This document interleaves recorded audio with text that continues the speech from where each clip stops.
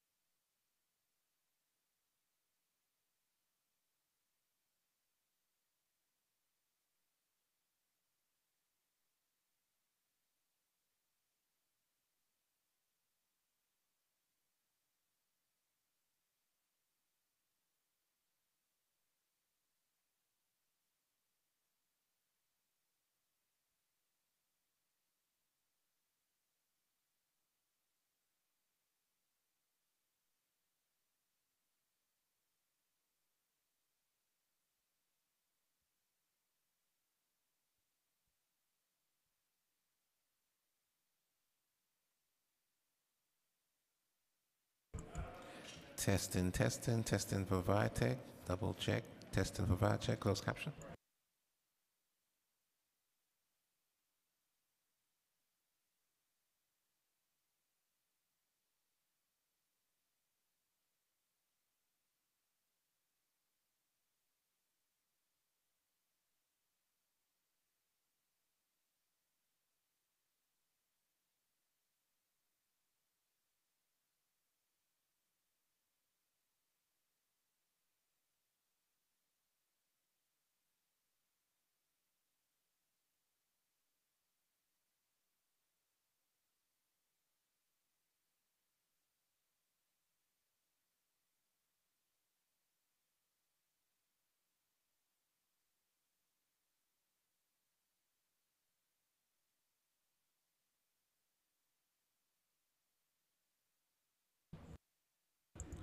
Testing 1, 2, 3 for closed caption.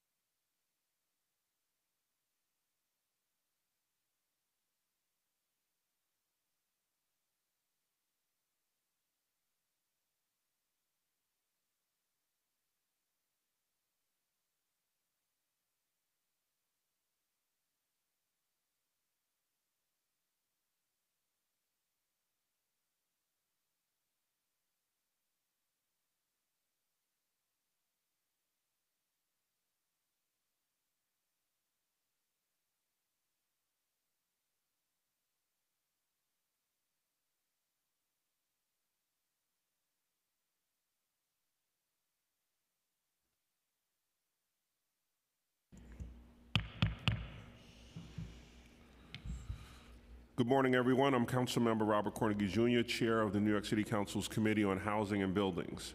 I'm joined today by fellow committee member Fernando Cabrera, And today we'll hear testimony from the various city agencies charged with enforcing laws that protect tenants, as well as members of the real estate industry, tenant advocates, and other interested members of the public regarding tenant displacement and our ongoing affordable housing crisis. We'll also hear testimony regarding a package of 18 bills aimed at preventing tenant displacement by punishing predatory landlords, addressing the housing court eviction machine, and ensuring that the administration does its part to prevent the harassment and mistreatment that forces tenants out of their homes.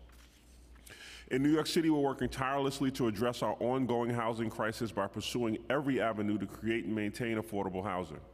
However, as detailed in an eye-opening series published by the New York Times in May of this year, many building owners are working directly against these efforts, frequently using immoral and aggressive methods to raise rents and remove tenants entirely. These methods range from lying about making housing improvements for higher rents to crafting inequitable buyout offers for unwitting tenants or harassing tenants with actions that threaten their health and safety. For example, at 25 Grove Street, a new owner began gutting apartments without permits. One tenant told the Times that a saw came directly through their floor. Eventually, so much dust had erupted within the building that tenants were forced to wear masks in their homes. Shockingly, the resulting dust violation was eventually dismissed. 632 Sterling Place, where a new owner used a buyout offer to convince a tenant to move out, then never paid her. This owner proceeded to gut the building with tenants inside, turning off the heat and removing an entire staircase. Eventually, remaining tenants moved to a hotel with the city's help and taxpayer dollars. One family stayed at this hotel for over a year until the city tried to move them to a homeless shelter, at which point they were able to find an apartment that unfortunately cost 3 times their previously regulated rent. 600 Lincoln Place, where a new owner raised the rent to the point of deregulating units, claiming that over $40,000 of building improvements justified the drastic increase. However, the Times reported that the proof of these improvements was riddled with errors. For example, the owner claimed to have redone the closets in one unit, but the apartment in question had no closets. To make matters worse, predatory landlords have 2 key advantages in their fight against affordable housing. First, they have the advantage of working within a system that assists them in their efforts. New York City's housing court system, which was created to protect tenants from dangerous conditions, has devolved into a deeply flawed structure that favors the interest and savvy of certain building owners and their attorneys, who often rely on a tenant's lack of counsel and information. While the council passed our landmark right to counsel legislation in August of 2017, the New York Times reported earlier this year that process servers are not serving these tenants. Some tenants did not even know that they had been evicted until the marshals showed up at their door. How can tenants use our right to counsel resources when they do not even know that they're being taken to court? We need to ensure that tenants facing housing court proceedings have an opportunity to defend themselves. Predatory landlords have the additional advantage of working within a city that often, sadly, provides inadequate oversight. The administration must do more to ensure that vulnerable tenants are protected. Last session, the council made great strides in addressing these forms of tenant harassment by passing the Stand for Tenant Safety package, expanding the definition of harassment and requiring a certificate of no harassment as a condition of obtaining a permit. The bills in this package seek to plug up enforcement holes by addressing the methods that the worst building owners undertake to effectively evict tenants, and providing the Department of Buildings with tools to enforce existing laws and protect tenants who are subject to dangerous construction conditions. Thank you to the administration for being here to testify on these bills, and thank you to the housing advocates in attendance. While the city is doing all it can to protect affordable housing in the city, the state needs to take action on this issue. Earlier this year, we passed resolutions 326, 328, 331, 332, and 339, which call upon our colleagues in Albany to pass legislation that would limit the ability of landlords to increase the rents of rent-regulated units. We also passed resolution number 327, which calls on the state legislature to extend the statute of limitations for rent overcharges, and resolution number 325, which calls on the state legislature to repeal the laws that limit the ability of the city to regulate our own residential rents. Finally, we passed resolution number 340, which calls on the state legislature to pass legislation that would extend rent stabilization to unregulated apartments. We're hopeful that these efforts, in conjunction with the bills that we're hearing today, work to dismantle predatory practices and protect the city's affordable housing. With that, I'd like to remind everyone who would like to testify today that please fill out a card with the sergeant. We'll be sticking to a 2-minute clock for all public testimony. And now we'll have the administration affirm their testimony. We're going to swear. Raise your right hands, please. Do you affirm to tell the truth, the whole truth, and nothing but the truth in your testimony before this committee and respond honestly to council member questions? I do. Great. I'd like to acknowledge the presence of both Rafael Aspinall and Carlina Rivera, and Mark Levine. Before you begin your testimony, we received cards from the administration, but it doesn't have everyone, so if you could just identify yourself for the record prior to your testimony, I'd appreciate it. Thank you. Okay. Good morning, Chair Cornegie and members of the Housing and Buildings Committee. I am Rick Chandler, Commissioner of the New York City Department of Buildings. I'm joined by Patrick Whaley, Assistant Commissioner of External Affairs, and the department's Buildings Marshal, Salvatore Agostino, as well as my colleagues from HPD. We're pleased to update this committee on the work that the department has been doing to protect tenants in buildings under construction and to offer testimony on 12 of the bills before the committee today. Before I begin, I would like to thank the City Council and the tenant advocacy community, including the Stand for Tenant Safety Coalition, for their partnership in this important work. The use of construction to harass tenants is an absolutely dreadful practice, and the department takes seriously its obligation to work with our partners in government to hold recalcitrant landlords accountable to the fullest extent of the law. Thanks in part to the work of the City Council and the tenant advocacy community, we've made significant strides in protecting tenants and holding landlords accountable, and with your continued support, additional progress will be made to effectively combat the problem. The department values its participation in the Tenant Harassment Prevention Task Force, a partnership of city and state agencies which was created to investigate and bring enforcement actions against landlords who harass tenants by creating unsafe living conditions. Separately, the department partners with the Department of Housing Preservation and Development to perform inspections.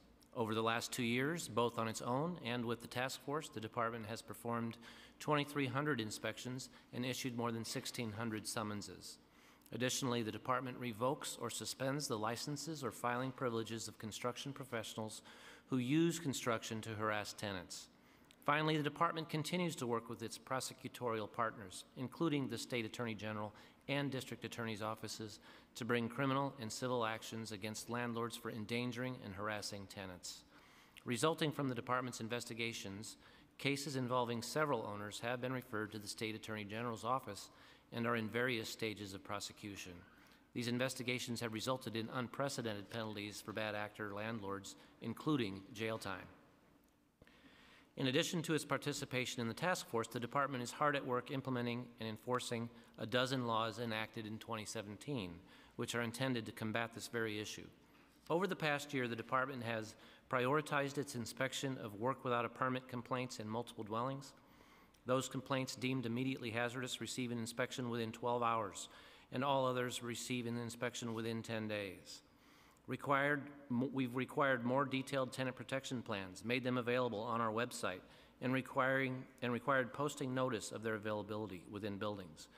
We've performed proactive inspections of work requiring a tenant protection plan, performed more frequent audits of professionally certified work in occupied multiple dwellings, and further reduced the ability of bad actor landlords to professionally certify their work.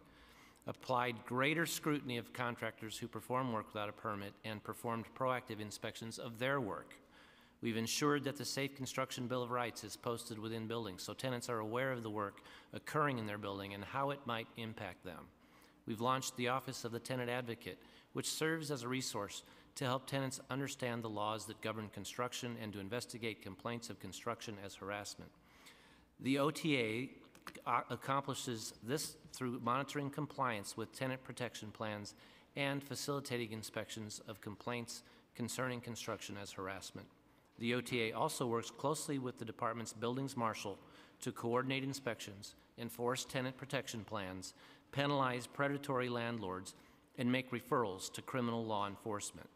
While these laws have significantly improved protection for tenants, the department believes that more can be done to ensure no tenants, including those in rent-regulated units, slip through the cracks. The department is integrating data it receives from New York State Homes and Community Renewal regarding the rent regulation status of buildings into its systems.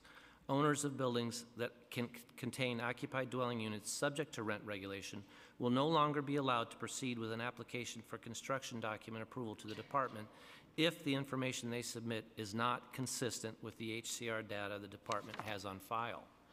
This measure will prevent owners of rent-regulated buildings from getting construction permits if they submit false statements to the department regarding either the rent regulation or occupancy status of their buildings. I'd like to turn now to the bills before the committee today, starting with the three that relate to tenant protection plans, or TPPs. The department is largely supportive of Intro 1107, which would shift the burden of creating and submitting a TPP to the department from owners to contractors.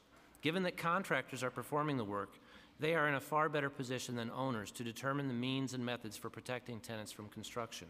The department believes more can be done to ensure compliance with TPPs and suggests amending this bill to allow to also require that TPP be subject to frequent inspections by department-approved third-party inspectors.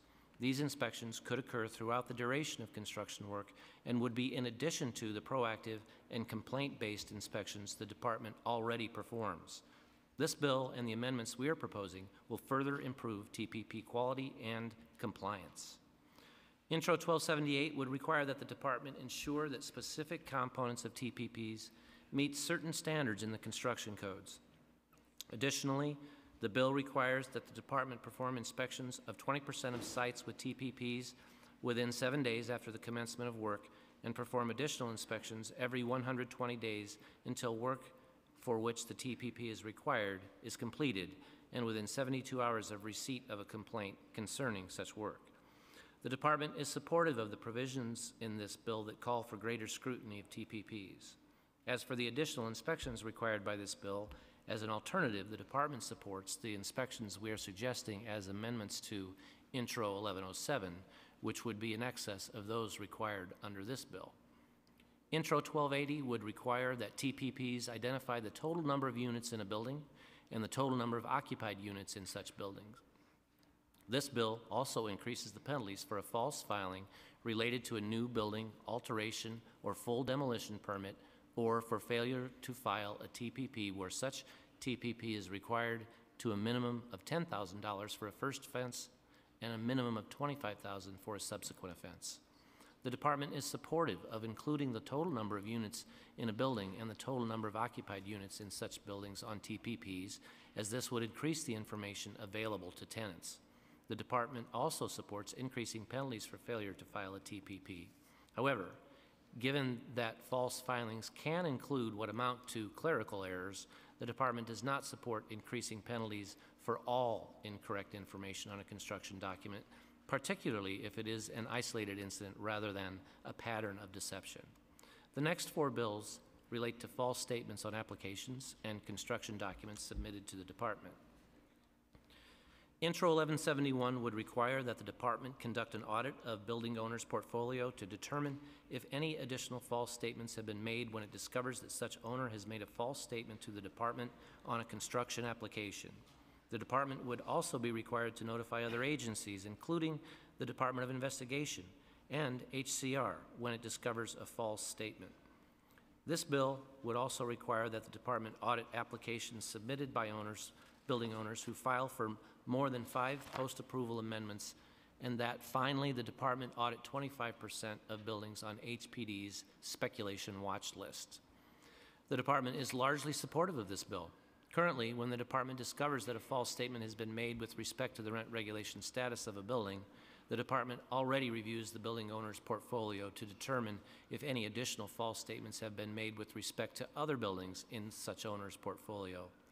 Furthermore, as discussed previously, the department's efforts to integrate HCR data into its systems will prevent owners of rent-regulated buildings from getting construction permits if they submit false statements to the department regarding either the rent regulation or occupancy status of their buildings.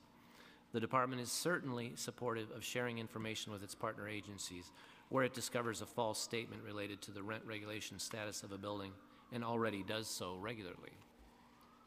Regarding PAAs, changes are common as a job progresses. The PAA process allows applicants to make minor changes or to correct errors in applications or construction documents submitted to the department, which in turn allows the department to maintain accurate records of construction jobs and ensure compliance. As such, the department does not believe that PAAs are an appropriate indicator of harassment and does not want to discourage applicants from filing PAAs when necessary. Finally, the department supports auditing buildings included on HPD's speculation watch list to determine if any false statements have been made with respect to applications for construction submitted for such buildings. Intro 1275 would require that the department deny permits for a building for 1 year when it discovers that a false statement regarding the occupancy status of the building has been made to the department or where a work without a permit violation is issued to such building. The department requires permit applicants to identify both the number of dwelling units in a building and the number of occupied dwelling units in a building. This information is then populated on building permits. The number of occupied dwelling units may change over time as new tenants move into the building or existing tenants move out, which makes verifying the number of occupied dwelling units very challenging. Furthermore, as discussed previously, the department's efforts to integrate HCR data into its systems will prevent owners of rent-regulated buildings from getting construction permits if they submit false statements to the department regarding either the rent regulation or occupancy status of their buildings. For these reasons, the department is not supportive of the bill's provision related to false statement as it relates to occupancy status. Additionally, the department does not support denying permits for buildings that have previously received a work without a permit violation. Such an approach effectively prevents bad actors from coming into compliance and makes continued noncompliance the only path available to them. Absent the department's scrutiny, this work can put tenants and the public in harm's way. To be clear, we are not suggesting that bad actors who perform unpermitted work do not deserve to be punished. We can and do hold these bad actors accountable.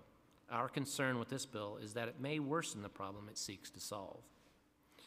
Intro 1277 would require that the department perform inspections before approving an application for construction documents where such application indicates that the building that is the subject of such application is unoccupied. The stated purpose of this inspection is to ascertain the occupancy status of such buildings. While the department recognizes the importance of ascertaining the occupancy status of a building, we're not supportive of this bill given that its approach would add questionable value and strain the department's limited resources. An application for construction document approval does not guarantee that the department will approve such application, and what's more, the issuance of a permit does not guarantee that the property owner will actually conduct any work. Accordingly, many of the proposed inspections will add no value for the tenants.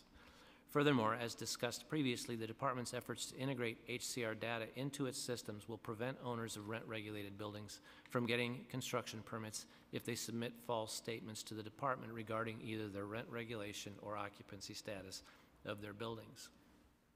Intro 1279 would require that the department audit 20% of certificates of correction of immediately hazardous violations filed with the department.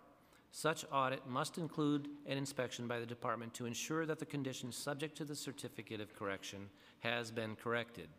The department takes very seriously conditions that result in the issuance of immediately hazardous violations, and such conditions are re-inspected every 60 days unless a certificate of correction is submitted to the department. Building owners typically have 40 days to correct a condition that resulted in a violation being issued. The department received approximately 19,000 certificates of correction for immediately hazardous violations last year. As a matter of practice, the department already audits the certificate of correction that are submitted and is therefore supportive of the intent of this bill. The next 5 bills focus on bad actors. Intro 975 would require that the department deny permits where a building has multiple housing maintenance code or construction code violations. The department would be required to make the determination that a building with fewer than 35 units has 3 or more violations per unit, and that a building with greater than 35 units has 2 or more violations per unit. With some exceptions, the department supports denying permits to bad actors and is doing so in a way that it believes is more effective than the proposal offered in this bill. Local Law 160 of 2017 requires the department to deny or revoke permits for owners who have accumulated more than $25,000 in debt to the city. The department believes this is a better approach than what is provided for in this bill, and that it prevents bad actor landlords from pulling permits, but makes exceptions for affordable housing projects, permits for the purposes of correcting outstanding violations, and for units owned as cooperatives or condominiums.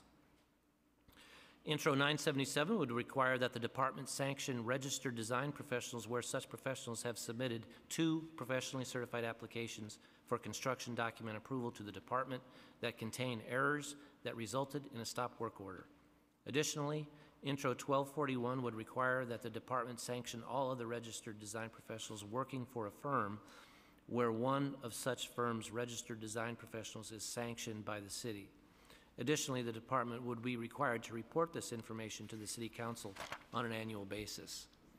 The department already sanctions registered design professionals who have submitted 2 professionally certified applications for construction document approval to the department that contain errors that result in the revocation of an associated permit. The department is supportive of Intro 977 as it would reinforce the department's existing authority and practice. While the department appreciates the intent of Intro 1241, which is to prevent registered design professionals who have been sanctioned by the department from continuing to do business with the department would like to discuss this bill further, given that it may not always be appropriate to impute the sanctions imposed on a registered design professional to other registered design professionals employed by the same firm. Further, imputing sanctions to other registered design professionals employed by the same firm presents due process concerns for the department. The department takes its obligations to address bad actors seriously and is aggressive in utilizing existing tools to ensure that those who are found to have engaged in actions that violate the law are held accountable. Intro 1247 would require the department to provide copies of summonses to all tenants living in the building to which such summonses have been issued. This bill also requires the department to provide such tenants with information about the adjudication process. The department issues over 150,000 summonses a year. While the department supports the goal of sharing this information with tenants, providing a copy of such summonses to each tenant living in the building at which such summons have been issued is not practical, given that we have limited resources that would be far better directed toward investigating problems in buildings or on construction sites. Further, information pertaining to a summons issued by the department is already available on the department's website. Tenants are already able to see information pertaining to the violation issued, including any applicable ECB hearing dates and times. Therefore, the department does not support this bill as drafted, but looks forward to discussing other ways to increase awareness around summonses to tenants, like requiring that such summonses be posted within a building until they are resolved. Intro 1257 would require the department to issue a stop work order where a permit holder refuses to grant the department access to the property for which a permit has been issued for the purposes of conducting an inspection. While the department understands the intent of Intro 1257, it does not support this bill as it is unnecessary. The department already has the authority to address the concern this bill is intended to address and utilizes such authority as appropriate. Thank you for your attention and the opportunity to testify before you today, and we welcome any questions you may have. Thank you. Good morning, Chair Cornegie and members of the Committee on Housing and Buildings. My name is Maria Torres Springer. I'm the Commissioner of the New York City Department of Housing Preservation and Development, and I'm here today to testify in intros 1279, 1274, 59, 551, 1242, and 30. I'm also joined here today by Anne Marie Santiago, who is our Deputy Commissioner for Enforcement and Neighborhood Services. We know that every day New Yorkers continue to feel the strain of extraordinary market pressures. Some have the added pressure of bad landlords who illegally deny essential services, create unsafe or intolerable living conditions, or otherwise try to force them to leave their buildings or surrender their rights. The de Blasio administration has made protecting tenants a core part of its strategy to confront the affordable housing crisis. These bad actors may use multiple angles to exploit the system, and for that reason, the administration has worked in partnership with the City Council and partners at various branches of government to tackle the issue with a comprehensive, multi-pronged approach.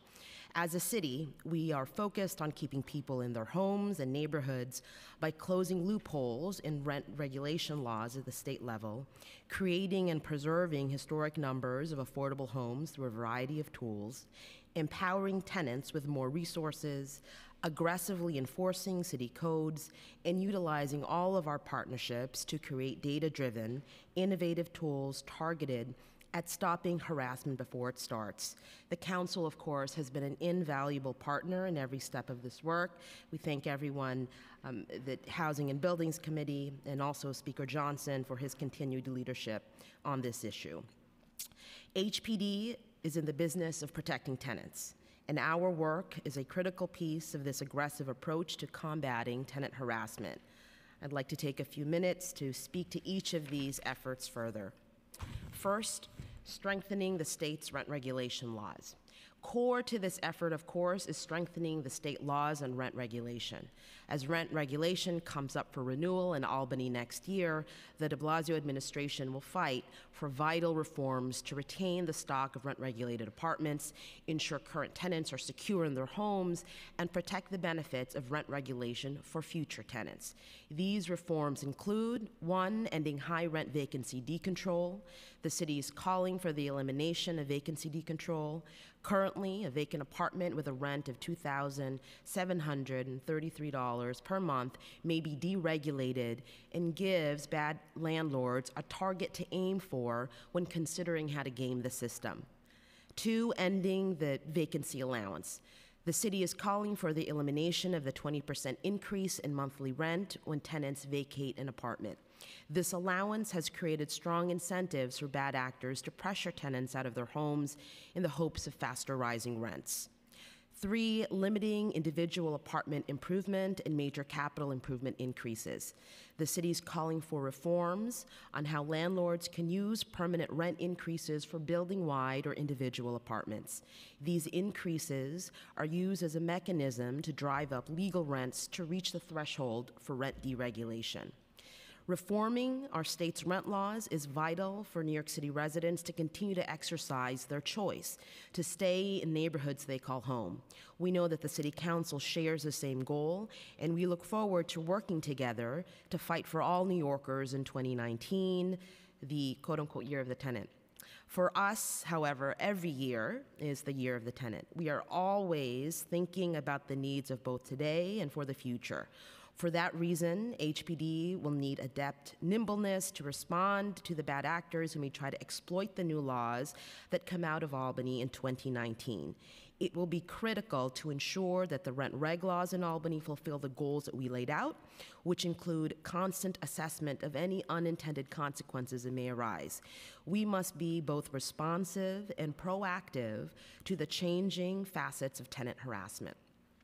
Next, creating and preserving existing affordable housing. Keeping New York affordable is an important part of the goal to give tenants the choice to stay in their homes. I'm pleased to say that last fiscal year, HPD financed the development and preservation of more than 32,000 affordable homes. And in the last fiscal year, breaking an all-time record previously set in 1989. In total, the administration has financed over 109,000 affordable apartments under Housing New York. We achieved these overall numbers while exceeding our commitment to providing housing for the lowest income New Yorkers, something that we know is a priority for the City Council as well. In 2017, the mayor committed to historic investment over the remainder of the Housing New York plan to ensure that 25% of our production is for extremely low income and very low income New Yorkers. To date, we have exceeded even this revised commitment. Last year, for instance, 57% of the housing we created or preserved served individuals making less than $37,000 per year, or 47 for a family of 3.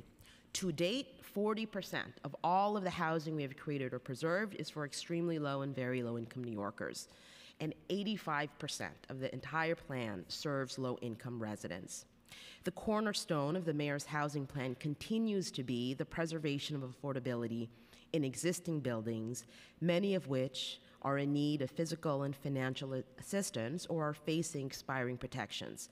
Last year, the city used a wide array of programs and tools to extend affordability and finance needed improvements in nearly 23,000 homes. To date, more than 76,000 homes have been preserved through Housing New York, securing greater affordability for tenants and financing building-wide and apartment-level repairs to ensure the long-term quality of that housing.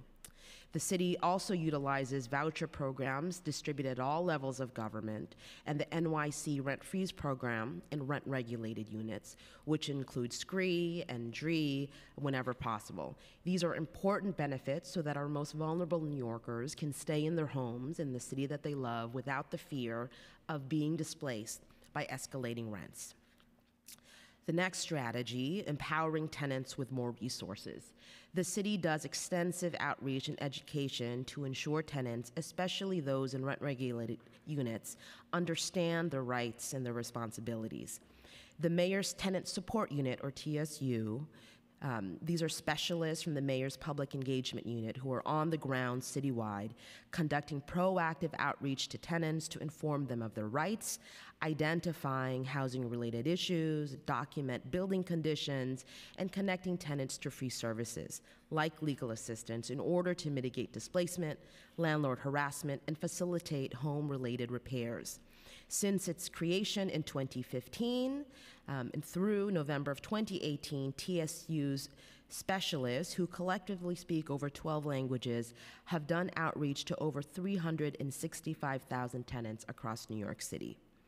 The council and the administration, of course, have also taken unprecedented steps in recent years to better even the playing field for tenants. The Universal Access to Counsel team, also part of the Mayor's Public Engagement Unit, conducts proactive outreach to tenants with cases in housing court to connect them to free legal assistance through HRA's Office of Civil Justice.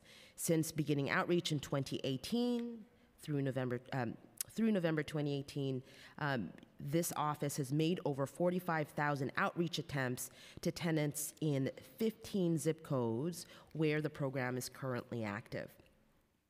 And this is bearing fruit, all of this effort. Since 2013, there has been a 27% drop in evictions.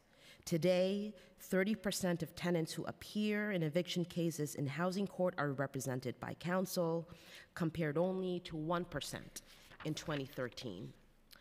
HPD also holds events and resource fairs, distributes essential tenant guides, such as the ABCs of Housing widely, and now, due to the support of many elected officials, has a mobile van that travels throughout the city, providing information and services directly to tenants in their communities. Every summer, we also partner with the City Council on a program called HPD in Your District, where representatives from our Office of Enforcement and Neighborhood Services spend a day in council members' district offices providing one-on-one education and assistance to tenants and owners. And we're certainly looking forward to continuing that program in the summers to come. Next, enforcing the city's codes. In addition to the efforts DOB spoke of in the earlier testimony, HPD aggressively enforces the city's housing maintenance code by responding to complaints, conducting inspections, and issuing violations with a variety of partners. In fiscal year 18, for instance, we attempted more than 700,000 inspections and issued more than 522,000 violations. We also utilize a variety of targeted programs so that we can direct our resources to our most problematic buildings. For example, through the Alternative Enforcement Program, or AEP, we work with severely distressed multiple dwellings to provide additional support aimed at addressing violations and qualifying conditions for health and the safety of tenants. Our Underlying Conditions program allows HPD to issue an administrative order to correct the underlying conditions that have caused or are causing a violation of the Housing Maintenance Code. And when landlords do not address the most hazardous violations, we step in and do the work ourselves to protect tenants.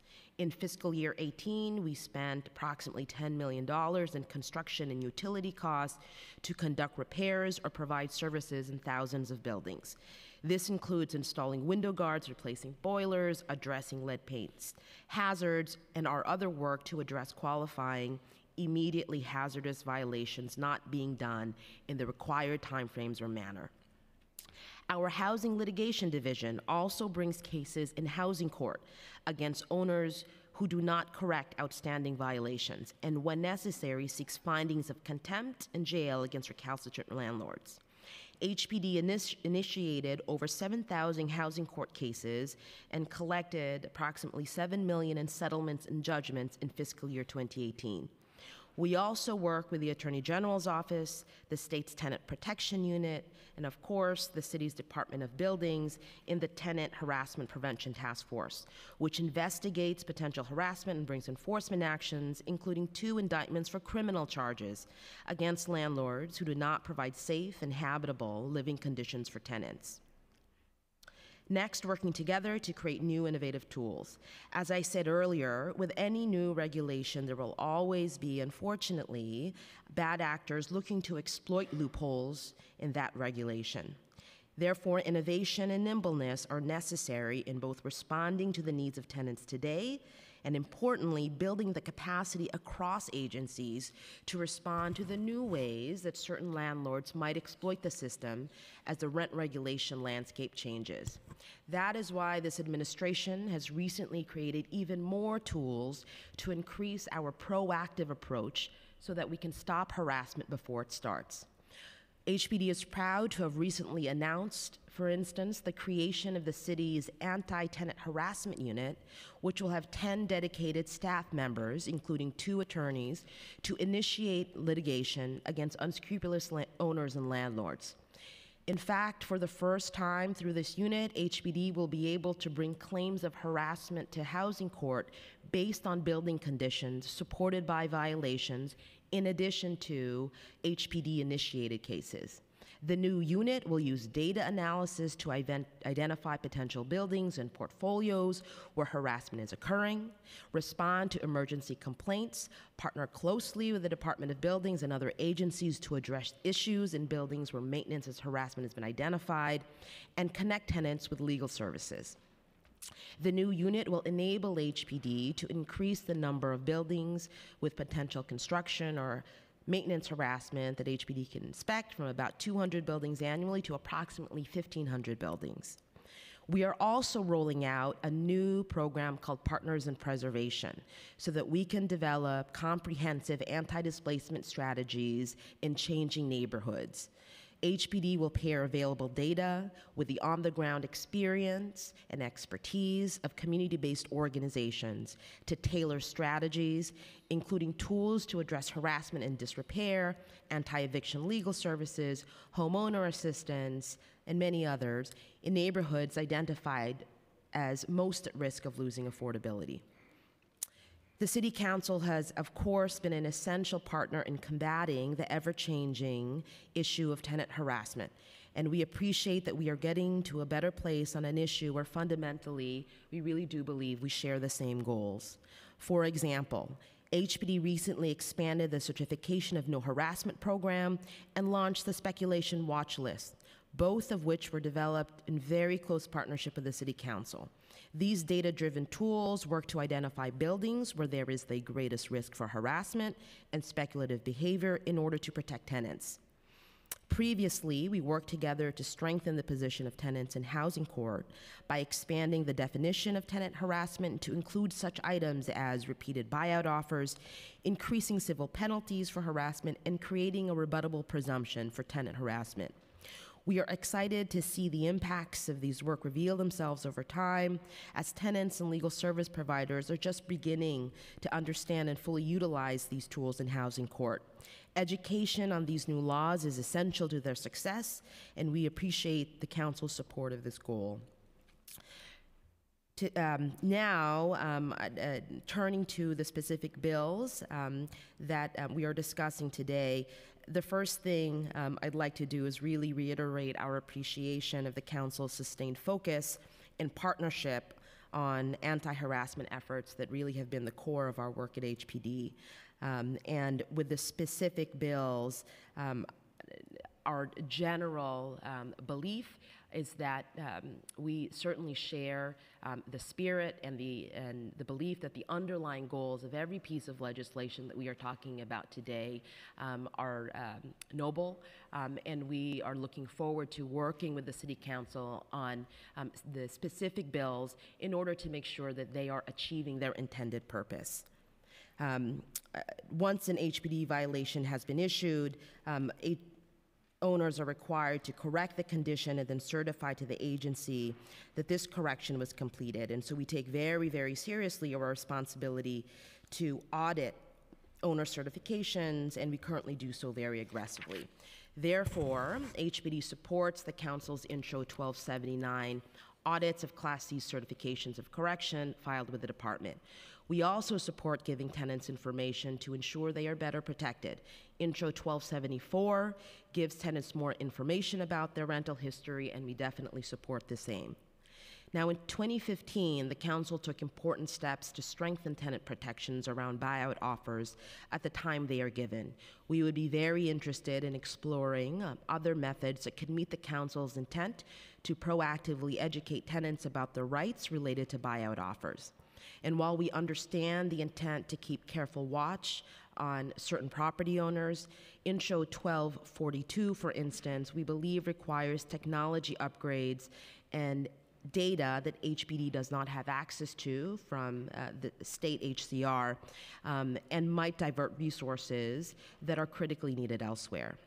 Finally, HPD has worked with Councilmember Chin closely on vacate orders in her district and appreciates her partnership to ensure that landlords are addressing the conditions of their damaged or unsafe buildings to get tenants back home as soon as possible. We feel strongly that unsafe conditions must be addressed urgently to get tenants home, and this should be the focus of our efforts.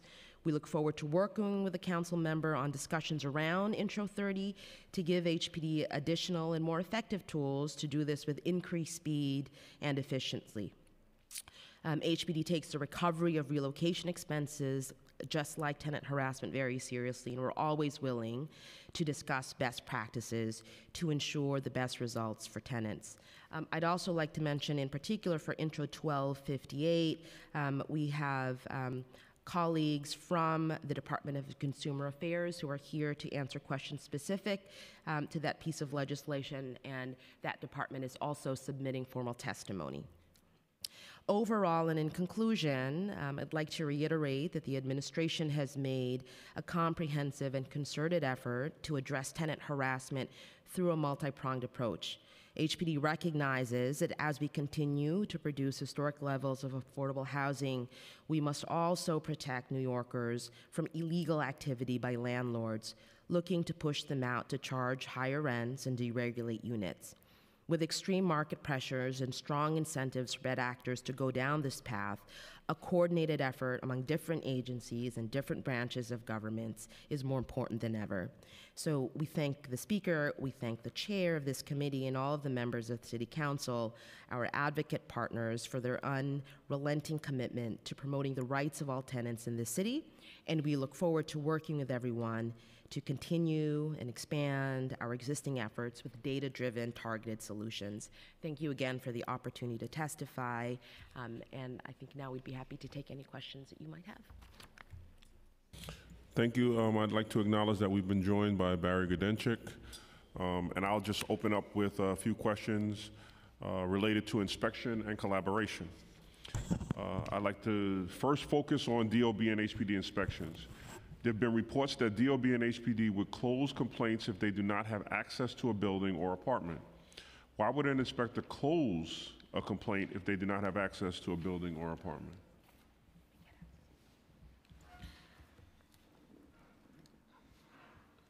I think we've answered this question in previous testimonies, but what I'm happy to discuss it further is that we're complaint driven, and when our inspectors attempt to get in, they will revisit at a different time of the day, in a different time of the week, and make a second attempt.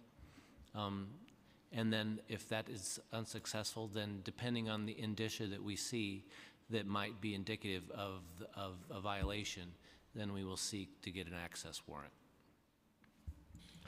So, just so I'm clear, is it the is it DOB and HPD's policy to, upon not being able to gain entry, make an appointment to try to get back? Well, whenever we attempt and we can't get in, we leave a notice with phone numbers and contact information and saying that we would like to get access, and that we need to get access, and we seek to have someone reach out to us. So, so I'm not really clear if there's a solid process for appointments going forward, or if there's a, we just want to get to being able to, obviously the safety issue sometimes concerned, and we respect the idea that you can identify, or an inspector can identify the level necessary. I just don't know, as the chair, the various levels that escalate to an appointment or to entry that's assisted by law enforcement, or what's the actual process? So, Mr. Chair, so as the Commissioner mentioned, our process is we make two attempts to perform that inspection, and if no access is available, the inspection, the complaint is closed out. If there are additional complaints, we'll go and perform additional inspections. That being said, we regularly have conversations with tenants, and if tenants have the ability to provide us with access, we share information, phone numbers. We try and arrange it such that the tenant is available to allow our inspectors to actually access the building. So you do consider tenants an access point if necessary? Absolutely. Okay. So who at HPD is responsible for ensuring maintenance complaints result in inspections? We have the largest department in the agency is the Office of Enforcement and Neighborhood Strategies, which is led by Deputy Commissioner Anne Marie Santiago. The vast majority, actually, of our workforce is dedicated to this critically important work. We have close to 300 inspectors and about 30 or 40 supervisors with a well-coordinated system to ensure that our enforcement of the Housing Maintenance Code, which includes a very rigorous process for identifying issues in units and buildings, issuing violations, following those protocols happens. And so it's within the Office of Neighborhood and Neighborhood Services that all of that work happens. They all report to Anne Marie Santiago, and that office now is a direct report to me, which had not been the case previously. So similarly, I submit the same question to DOB. Who at DOB is responsible for ensuring construction complaints in residential buildings result in inspections? Our Deputy Commissioner for Enforcement, Tim Hogan, oversees a variety of different units that are headed by assistant commissioners, and also our Office of the Building Marshals. So those are the different divisions within the Office of Enforcement that respond to complaints. And I think if I may, Mr. Chair, I forgot to announce myself for the record earlier. I'm Patrick Whaley, Assistant Commissioner for External Affairs at Buildings. So as it relates to harassment, we have a process in place by which all of these complaints are referred to our Office of the Building Marshal. And the inspectors and investigators within that office have the experience, the expertise to handle these types of complaints. And over time, I think we've made some progress in prioritizing those inspections. All complaints related to harassment are now prioritized by the Buildings Department. So depending upon the severity of that complaint, inspectors, investigators with the Marshal's Office will get out there either right away or, say, 2 to 3 days. Thank you. In the interest of time, and I know my colleagues have other hearings on their dockets, I would like to open the line of questioning to my colleagues, beginning with Richie. Thank you, Mr. Chairman. First, I want to thank Commissioner Torres-Springer for your collaboration around the speculation watch list. I feel like that's going to be a powerful tool for proactive code enforcement. And I actually want to thank the Buildings Department. As you know, I partnered with Housing Rights Initiative to publicly fault the Buildings Department for a lack of information sharing, automated information sharing between the Buildings Department and DHCR. And so I'm actually happy to see that you're going to have a system in place that's going to allow for, so if there is a discrepancy between DHCR data and the Section 26 of the PW1, the building information system is going to halt the application? Yes, that- that's correct. Okay. We think that's going to launch this month. We've been doing that manually, but we want to add that other layer of automation, so that's going to be happening later this month. And so, Councilmember Torres, the tool of which you speak, that will be in place before the month is out. And as you explained, when we receive applications, our system will automatically check with the data that we've received from HCR to determine both the regulation and occupancy status of that building. And if the information does not reconcile, that job gets stopped in its tracks. So permits will not be issued under those circumstances. So you're going to have a system in place for halting applications, right, and preventing the issuance of permits. But what about, I can imagine a falsification. One case of falsification could be the product of a sincere error. But if you have an applicant who has a pattern in practice of falsifying legal instruments, which is what a building permit or an application is, even if you're stopping their application, are there going to be consequences for the falsification itself?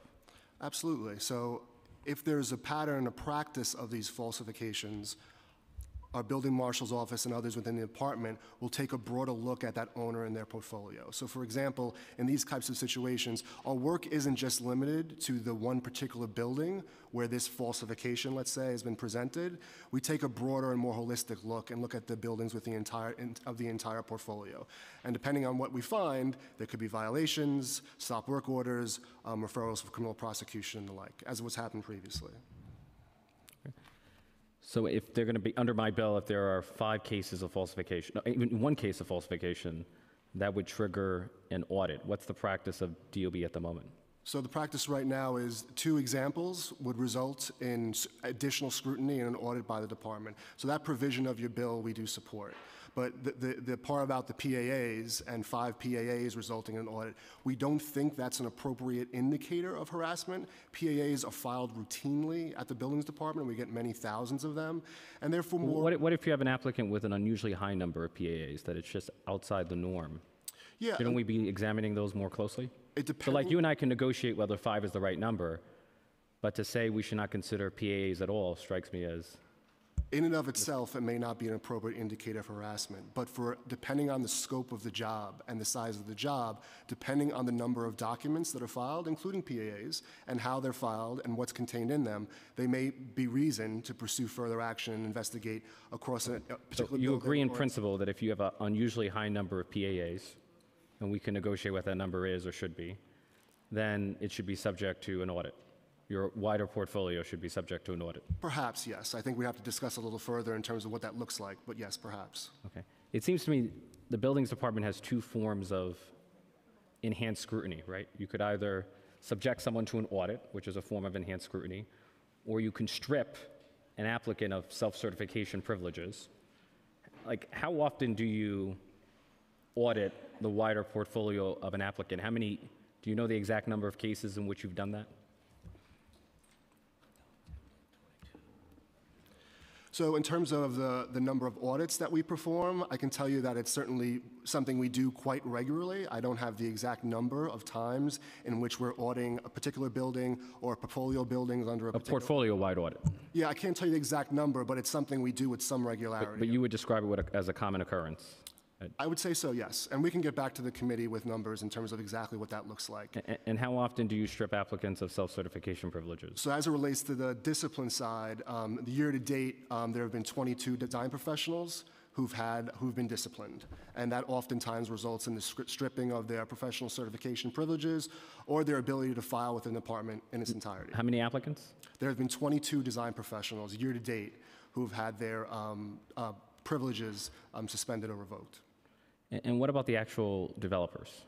Are you only faulting the design professionals? What if a developer is consistently associated with falsified building permits? At what point do you hold the developer accountable?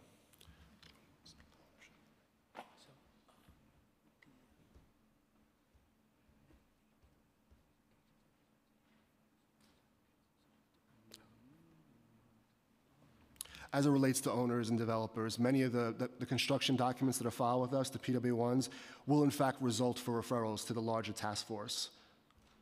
So okay, so you'll refer an owner to the larger task force. What about fines? Because I noticed DOB earlier in the year issued about $250,000 in fines against Kushner companies. How often do you take that kind of course of action? That's the standard practice. So in the sort of way things work within the building code, it's the owner of the building who has the obligation to ensure that their building is maintained in a code and zoning compliant manner. And that applies to all types of things, including harassment-related issues as well. So violations, generally speaking, are issued to the owner. Okay. And we publish that information monthly, our enforcement efforts, along with the violations, a lot of violation data, a lot of our certificate of correction, that information is issued monthly. And how effective are you? And I guess collection is the bailiwick of the Department of Finance, but if an owner is chronically violating your rules, yet failing to pay their debt obligations to the city, does DOB withhold a building permit until those debts are paid? Yes, we are. So a law that was enacted in the prior tenant harassment package last year, we're in the process of implementing. And so this month, we'll begin sending revocation notices to owners who have a combined total of $25,000 or more in debt to the city. So yes, we have a practice of doing that, and we're going to begin implementing that this month. Okay, and I guess what's the trigger? What's the threshold for? $25,000 or more in debt to the city. And do we know the number of delinquents that would affect? We can provide that information a little later this month when we complete our work. Okay. Now, I take it that DOB supports the notion of applying the audit requirement to those on the speculation watch list. Is that? That is correct. Absolutely. Do you believe those on the speculation watch list should continue to enjoy self-certification privileges? I think absent anything that would indicate that they're non-complying, I think that they should. I think the speculation watch list is a great tool for us to do just that, watch. And if we see that there's improper activity, then perhaps expand the investigation of their portfolio. And I had a member of the audience ask me about extending the audit requirement, and this will be my final question, to buildings on the AEP list, the Alternative Enforcement Program list. I guess, how does HPD and DOB feel about applying the requirement to AEP buildings? It makes sense to me, but I'd be curious to hear your thoughts. I mean, I think we'd be happy to discuss the issue we further haven't with the discussed council and HPD. Happy to do that. Okay. Any thoughts from HPD? The spirit of closely monitoring those buildings, we already do. I mean, it's the basis for AEP. And so what we would have to evaluate is whether this additional step is duplicative of what we're already doing because they are in AEP. If it is But not, with respect, Commissioner, HPD is not auditing the portfolio of a property for DOB violations, right? That's a DOB function. So I don't see why it would be duplicative. well, that's the question to be answered, and so we'd be more than happy, council member, to take an extra look at that. As I began, we agree in spirit. We just want to make sure, and this is more of a global point for sure on all of the bills, that the implementation of each and every one of them is one that meets whatever the underlying joint goal is that we have, and is not duplicative of anything else that is happening. Okay, that's the extent of my questioning. Thank you, Mr. Chair. Thank you. I just want to, for the record, I referred to my colleague before his questioning as Richie. I meant Councilmember Torres. I've been called worse. We now have questions from Councilmember Carlina Rivera. Carlina, please, Rob. So thank you so much for being here. This is clearly a big deal. In my, I have a housing background. I come from providing tenant services at a community-based organization in which, the East Village and Lower East Side is clearly a neighborhood that has undergone a lot of change, a lot of displacement, and the horror stories from tenants on harassment and what they're going through, construction as harassment, frivolous litigation, deprivation of services, all very, very serious, and I know that you take your work very seriously, so I thank you for being here and testifying. So the tenant protection plans, are one way or one tool that we use to make sure that residents feel safe in their own buildings, whether it's during construction or renovation, or the long-term tenants who know that those units are being speculated on, and every square inch, and especially in Manhattan, wants to be built on. And so I heard your testimony, and apologies for having to step out. There are hearings going on at the same time. And that you support, and specifically with DOB, that you support some parts of the bill, but not the bill in its entirety. And I'm talking about Intro 1278, which I have introduced. So let's talk a little bit about tenant protection plans. Does DOB conduct random inspections when a building has a tenant protection plan? So the law now the answer is yes. The law now requires the buildings department to proactively inspect occupied multiple dwellings with tenant protection plans. So how many stop work orders were issued by DOB for buildings that did not have a tenant protection plan? And on average, how long does a stop work order last for this type of violation? I can provide you with a number of stop work orders we've issued generally. I don't have that information specific for TPPs.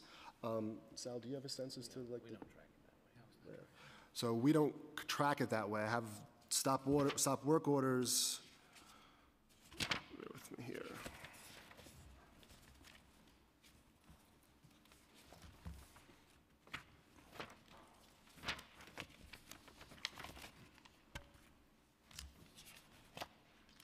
So I'll get you that information in just a moment. But so we currently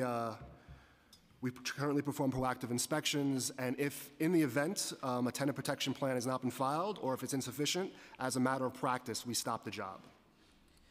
So do TPPs regularly go beyond the requirements for the plans that are outlined in the building code? Well, there's certainly. If you could talk a little bit about what are in these plans, because for me and a lot of my colleagues, the complaints that we get are around dust and debris and pests, which I know can go to different agencies. All of that is a serious public health issue. So if you can talk a little bit about what information does DOB require, and then whether they go beyond the typical requirements. So as a general matter, the TPPs are required to provide the means and methods for protecting tenants against construction. And our code provides several different criteria that needs to be achieved.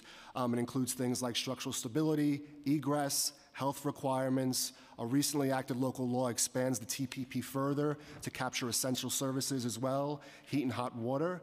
And so our plan examiners, when they receive one, review the TPP that's been filed against what the code requires. And recently enacted legislation requires the TPP to be provided with a greater level of specificity. Sort of the problem we had previously was a lot of these clever applicants were just more or less copying and pasting language from the administrative code, which isn't helpful at all. So we now require that these TPPs provide a level of specificity that's specific to the scope of work that's happening within the building. So do you support the Intro 1278? I try to go through the recommendations based on Intro 1107, and I'm just trying to figure out wholeheartedly whether you support the bill, and what are the things that are holding you back? Are they the costs that are associated with the bill? So as we understand it, there are two parts to the bill. One part requires greater scrutiny of the tenant protection plan, and the bill outlines a number of ways in which that additional scrutiny is performed. We support that. That's a wonderful idea, and we support that. The second portion of the bill calls for heightened inspections of the tenant protection plan. Currently, some of those provisions for heightened inspections we're currently meeting. So for example, when we receive a complaint concerning a tenant protection plan, we are out there performing that inspection within 72 hours as the legislation requires. However, what we think is a better approach generally than what your legislation is requiring would be to require special inspections of the tenant protection plan. So currently the department performs inspections of TPPs, not just based on complaints that we receive, but also inspections in a proactive fashion as well.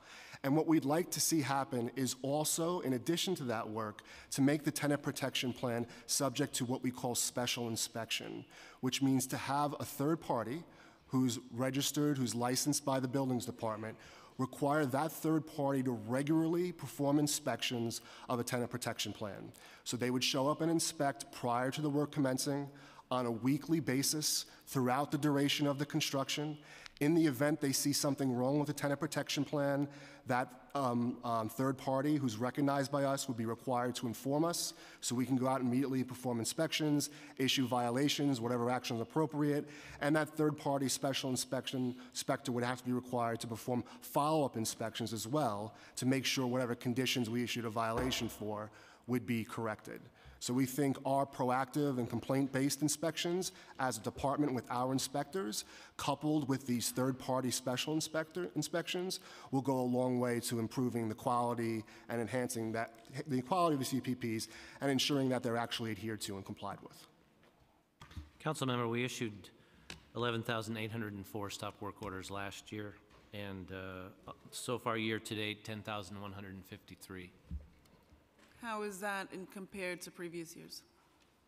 I'll have to get back to you prior to 17. I just have the data for the last 2 years, this year and the previous year. Sounds like an impressive number, but I It's a mean, lot. consider, it does sound like a lot. I think, you know, with the bill, I think what's so important is the timing. So your recommendation, I'm happy to talk about on how we can improve, you know, my bill or any of the other council members, but the timing of everything is so important because you can make a complaint and not get the inspector out and not get a violation issued, and by that time, you're 1 week, 2 weeks, 3 weeks in.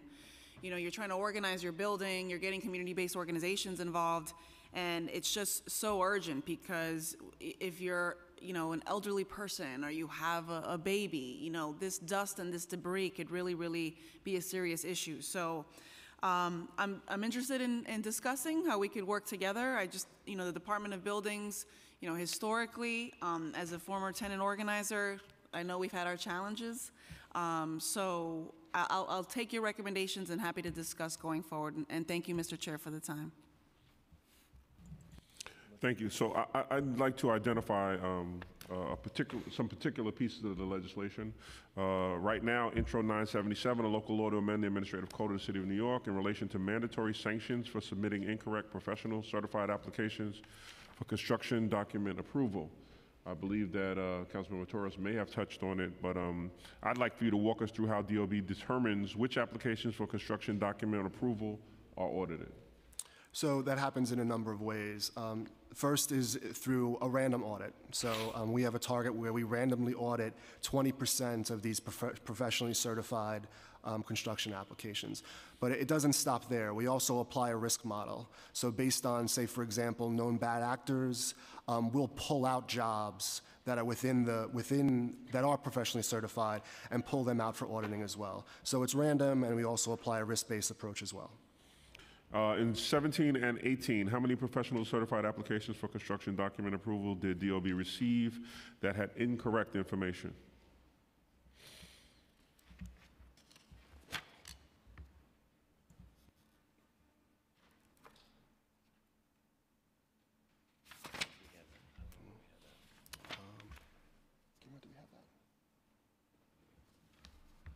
I think we're going to need to get back to you in a moment or later today, Mr. Chair. So getting back to me, also, could you get back to me on, you know, what was the fallout and/or repercussions for those once you've identified them?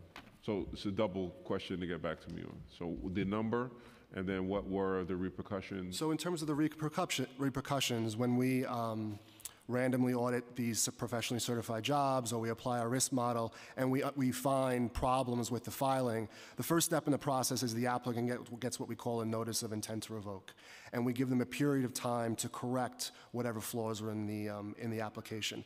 In the event they fail to do so or do so incorrectly, the next step in the process would be to revoke permits and issue a stop work order. And again, Councilmember Torres asked this, but I don't know if I got or understand the answer to it.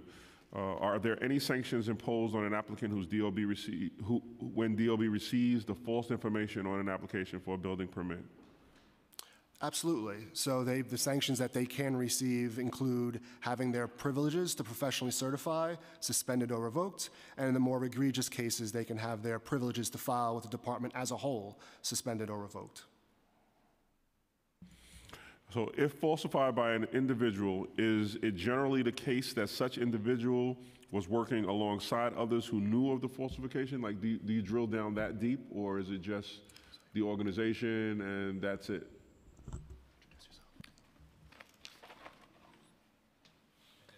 Salvatore Agostino for the Department of Buildings.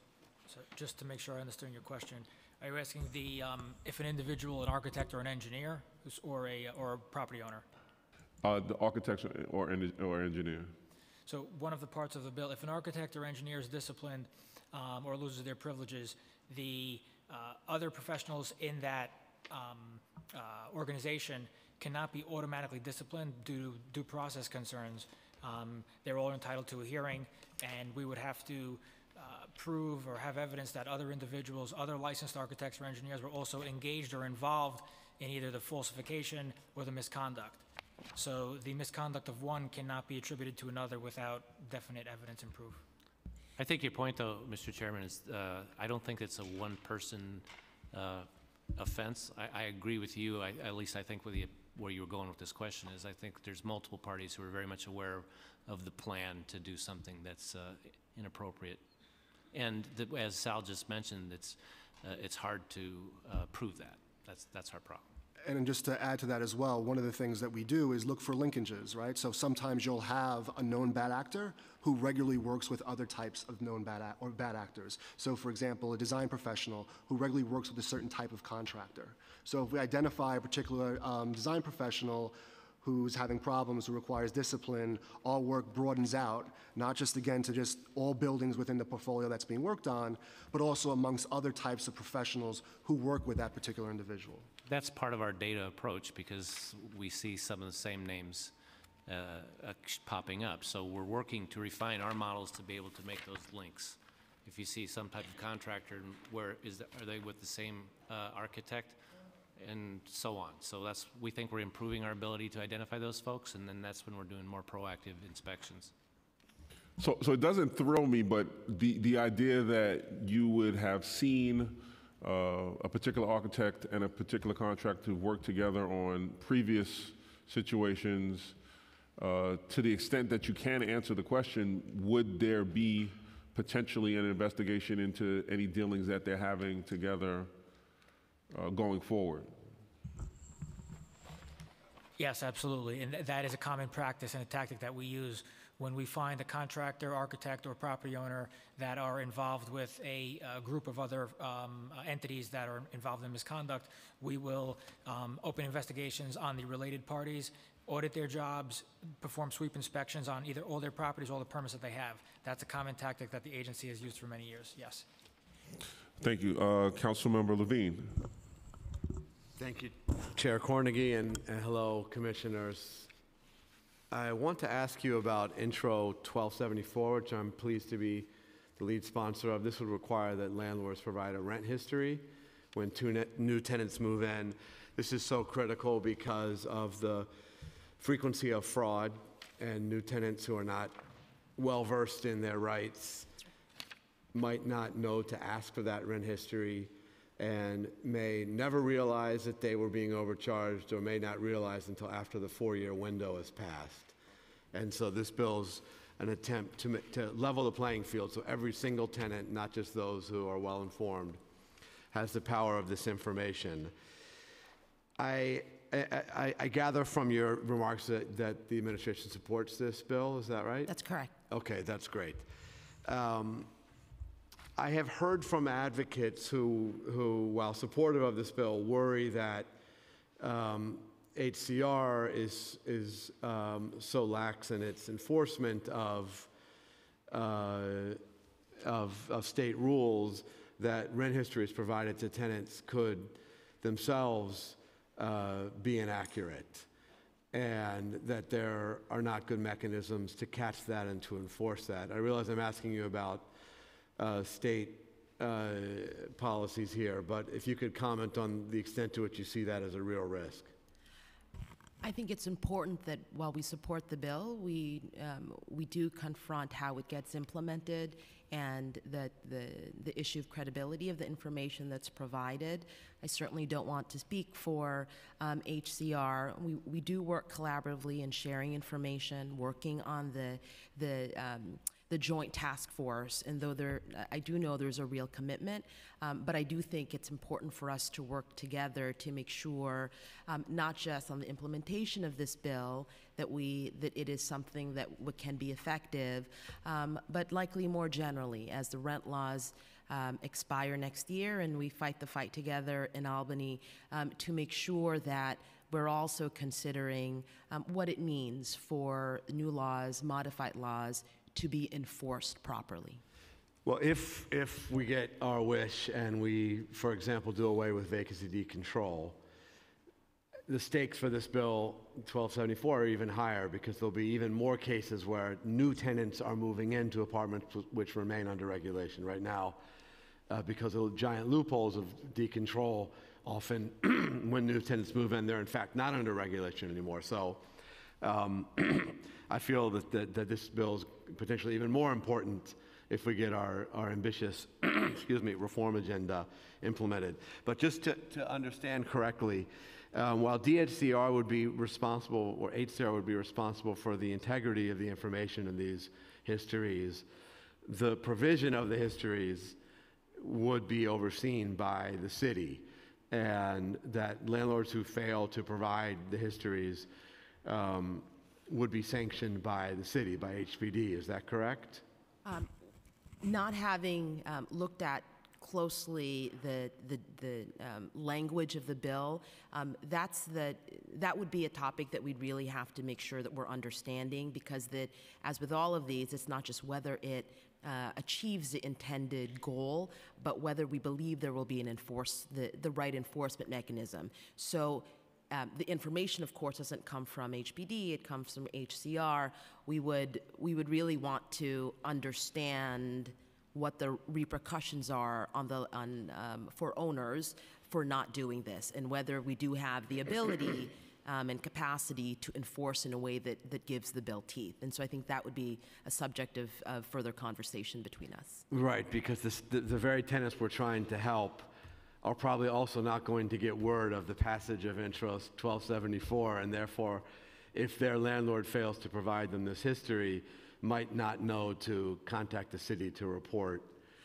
I think there is, between the bills that were passed last year and stand for construction safety, which we really hope and believe will make a difference, this package of bills, and frankly, whatever comes from the work we will all do together in Albany, I think there's a real need to make sure that we are continuing our joint efforts on educating renters about every variety of renter about their rights. One of the main goals of the new tenant anti-harassment unit at HPD, which we are staffing up. We announced it a few months ago, and we're currently hiring for all of the positions, is to make sure that as the different laws change, that we are providing the sufficient information, collateral, working with the city council to renters in the city, because it can be, there's a lot of information, and first and foremost is making sure that we are educating tenants about their rights. And so whether it's this bill or others here, I think that's also a fruitful place for us to work together to make sure that the information gets out. Okay, thank you. I appreciate the administration's support of the bill, and it's very clear that implementation here is going to be complicated, but critical that we do it right, both to ensure the integrity of the information that's on these histories when they're provided to tenants, and of course, to ensure that the tenants themselves actually receive the histories. And I look forward to working with you to hammer out those details. Thank you, and thank you, Mr. Chair. Thank you.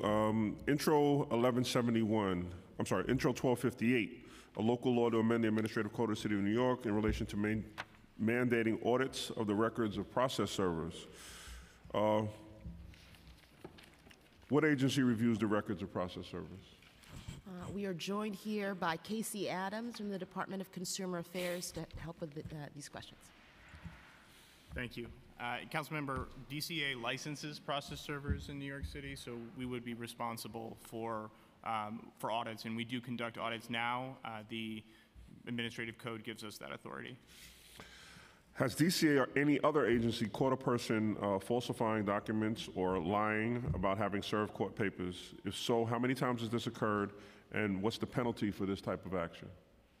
So we do issue violations to process servers. That would include not only lying on those documents, but also failing to comply with the applicable laws and rules for service. That is one of the things that they're required to do under current laws and rules. I'm going to give you some numbers about violations. For the past 2 years, we've issued 177 violations for a total of 470 individual charge counts, and that covers the gamut of misconduct. As I said, sort of general noncompliance with service standards, failure to maintain records, which could indicate that the records were that may have evidenced some impropriety had they been kept. We don't know that for sure, but it could suggest that. And a number of other violations like failure to conduct monthly reviews that are required, and on the agency side to put together a compliance plan to ensure that their individual process servers are in compliance as well. In addition, we have, when we deny a process server renewal or initial license, we put that information along with the underlying facts that gave rise to the denial on our website. So since 2014, we have denied 5 individuals and 1 process server agency. We've also revoked a license, and the difference there is just that the revocation occurs during the license term as opposed to when the person comes back in for renewal. So that information is available on our website so the public can look and see if the person that was involved in their case was subject to discipline and what the nature of that discipline was. So the 5 individuals that you've identified who were denied, what were the circumstances around that denial? Were they similar? Was it an offense that's duplicative? The most common violations that we see are are record-keeping issues. So process servers are very closely regulated in terms of the records they have to keep. So DCA regulations and laws require a process server to actually have a GPS device and to log any time that an attempt at service is made. And those records have to be kept in both bound paper form as well as electronically, and the DCA can audit those records. So often what we find is that someone has failed to keep those records, and therefore we will issue a violation. In terms of the specifics for those individuals, I can provide those denial letters which lay out everything that they did. Again, those are available to the public, so people can, if they have an issue with this individual, they will have documentation from the department laying out why that person was not found fit to hold a license from DCA.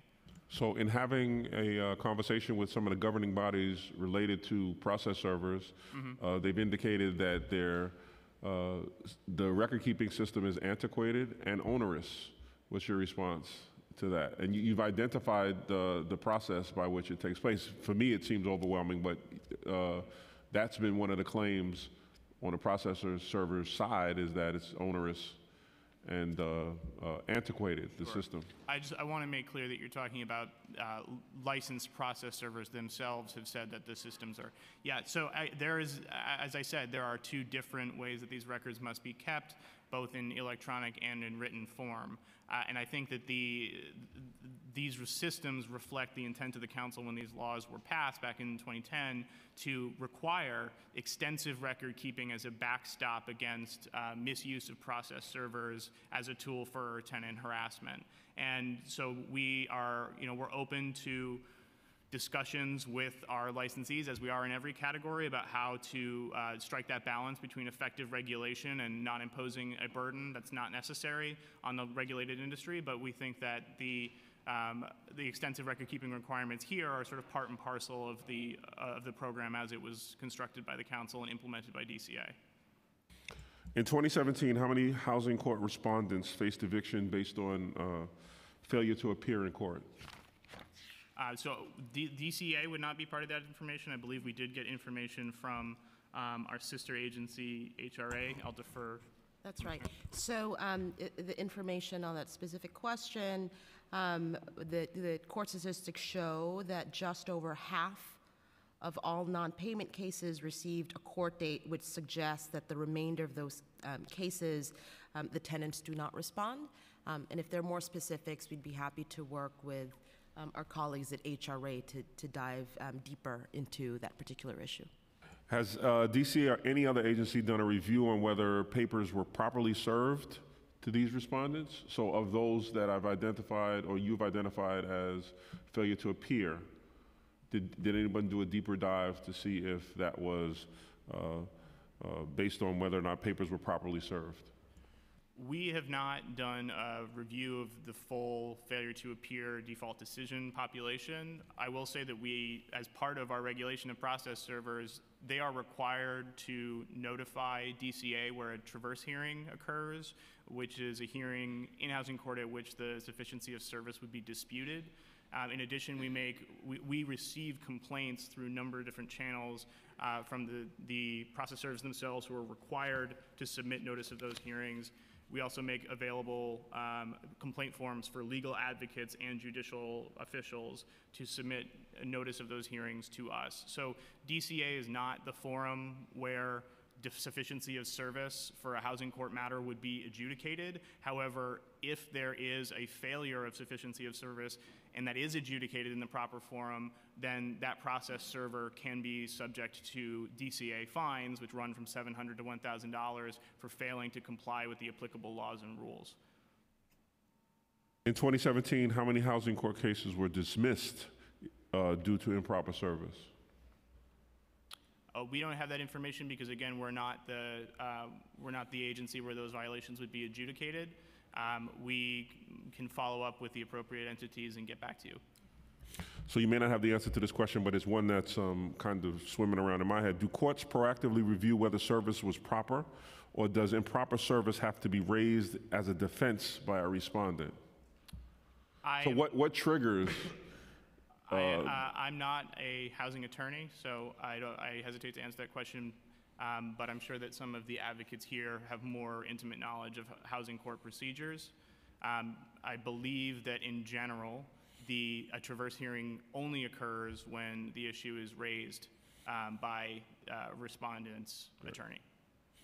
So I started to yell out, "Is there a housing attorney in the house?" But I'm pretty sure there is. I'm sure all, yeah. Sure we got some.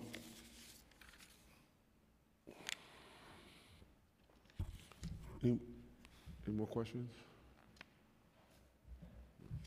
So I want to thank you for your testimony this morning. We're going to hear now from some advocates. I do ask that if the administration is able to stay, but before you leave, I am 1258. Where does the administration stand on that particular piece of legislation? And we can start with DCA. Sure. So we submitted formal testimony, which you should have in front of you. I think we agree with the goal to closely regulate process servers and ensure that, in particular in housing matters, there are protections in place. We're concerned that the mechanism in this bill, the random audit mechanism, is not the most effective approach for these types of matters. There's some information in there about why, but in general, it boils down to the fact that a random audit by an agency-side attorney of records submitted to us is unlikely to uncover impermissible behavior. There are other approaches that we think could improve information sharing between DCA and the Office of Court Administration. We're happy to have discussions with the council and advocates about those. Our concern with the bill is that because this is not an ideal mechanism, and it's also very, very labor intensive to do these kinds of audits, that it could potentially divert agency time and resources from places where we're more likely to find misconduct, for instance, where it's connected with the report of a traverse hearing, where it's connected with a complaint from a housing advocate or from the tenant themselves. And we want to make sure that our resources are directed at the place where it's most likely to help people, and we think it's in that area as opposed to random audits. But again, we understand and we share the intent of the legislation, and we're happy to engage in further conversations about how it could be updated. Thank you. HPD? We defer to DCA on this particular issue. DOB as well? Correct. Well, so thank you so much for your testimony. I appreciate you being here. In particular, Commissioner Chandler, who I know is not feeling Thank his you best. very much, Mr. Chairman. Thank you. Thank you.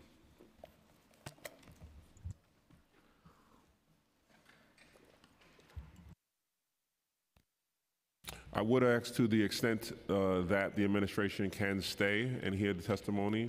We don't have that many people testifying, so if you could indulge me in that way, I greatly appreciate it.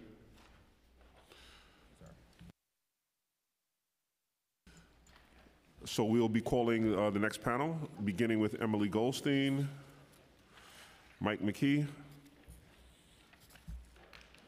Alec Militic, Laura Heck Falela, and Kat Myers.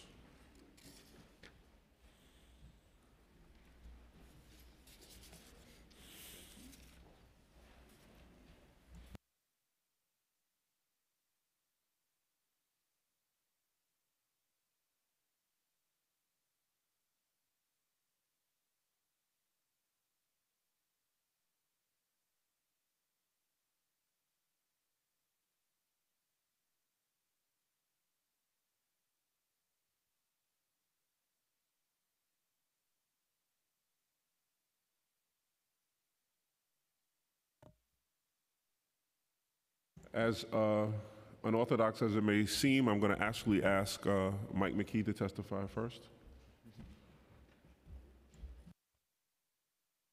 Only because we still believe that chivalry. I'm is perfectly willing to let these ladies go first. Actually, my colleague wanted to make sure that he got to hear your testimony, and he has to leave. Mr. Jonai. Yes. Okay. Good afternoon, Mr. Chair, members of the committee.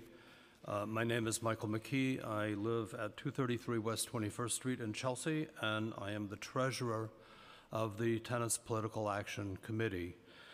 Let me cut to the chase. The New York City Department of Buildings is a disgrace. There are many government agencies, local, state, and federal, that deserve criticism, but DOB stands apart. For several years, speculators have been buying rent-regulated buildings all over the city to force tenants to vacate their homes. Among the tactics these sharks employ, first and foremost, is gut renovation and construction as a quick way to make tenants' lives miserable. I have recent firsthand experience with this issue on my own block, trying over a 2-year period to help my neighbors living with construction as harassment. I came to understand just how broken the entire Department of Buildings system is, and how they clearly refuse to acknowledge that their responsibility is not only to facilitate development, but to protect tenants and our housing stock from bad actors. Now, let me just say parenthetically here that I listened to some of the testimony just now, and not to sound cynical, I've heard this kind of thing before. And, you know, we're going to try to do better, et cetera. And you'll pardon me for being cynical, but I've been around the block a few times. In the spring of 2014, 2 dumpsters appeared in front of 222 and 224 West 21st Street. Members of the Block Association wondered what was going on. A few days later, Pamela Wolf and I encountered a tenant coming out of the building and asked her about it.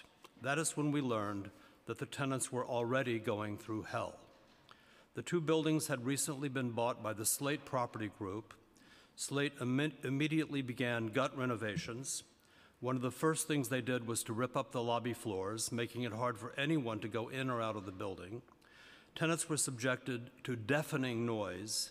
I could hear it in my apartment across the street, and dust for several months, as well as interruptions of gas and water service, and construction accidents such as holes being punched through ceilings and walls by untrained workers, and cascading floods from the same source.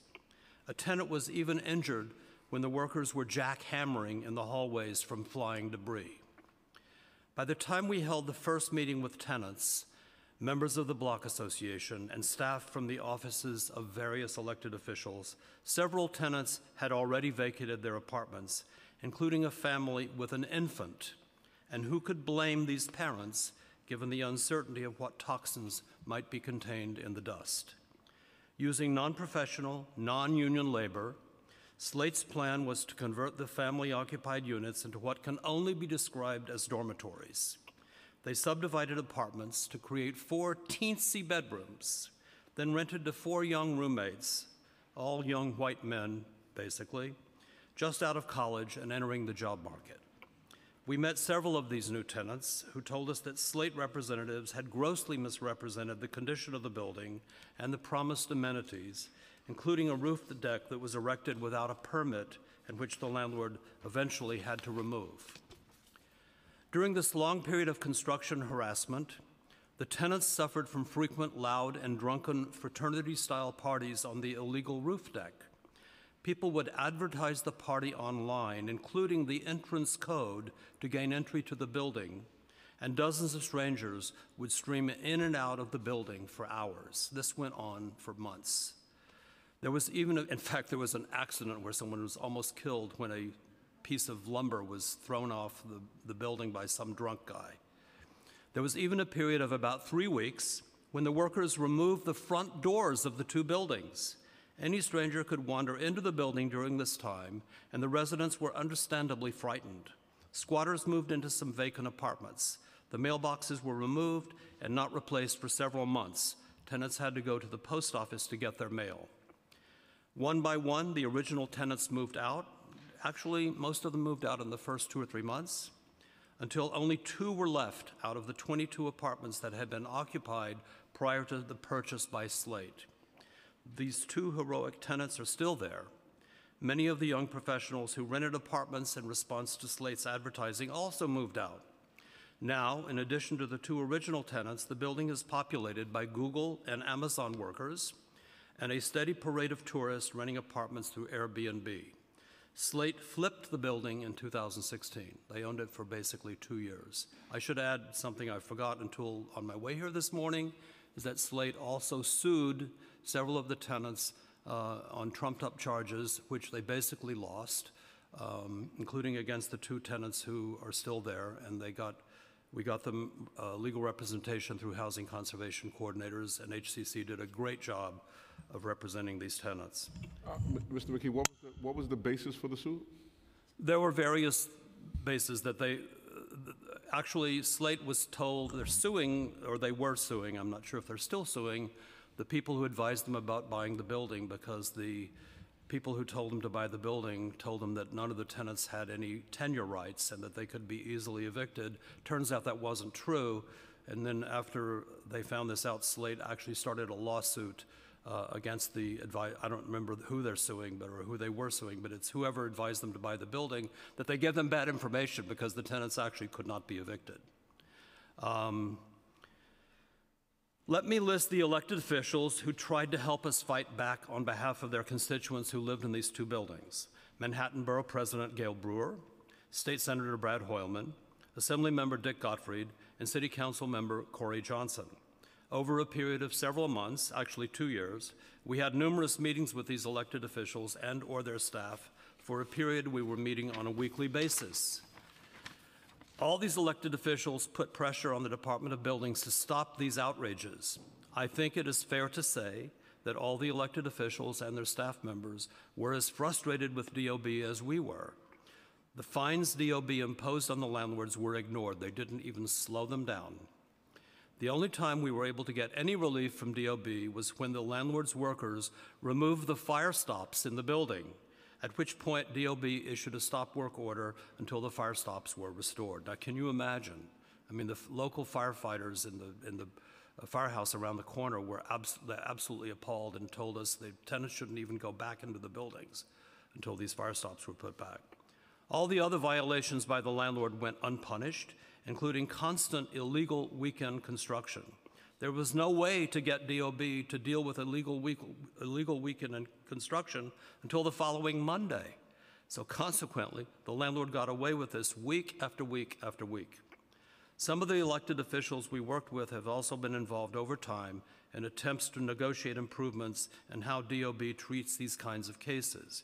As far as I can see, these problems remain.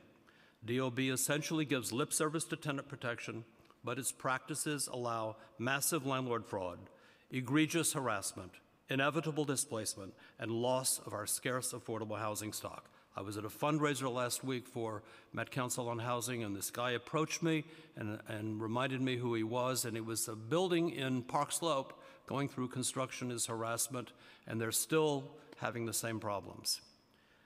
So this is a problem all over the city. Tenants PAC supports the various bills before you today that are designed to protect tenants from harassment and displacement.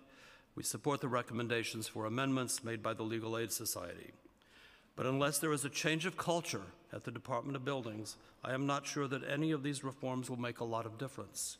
The failure to reform DOB is one of the biggest disappointments of the de Blasio administration. We need a sea change. Thank you very much. Thank you.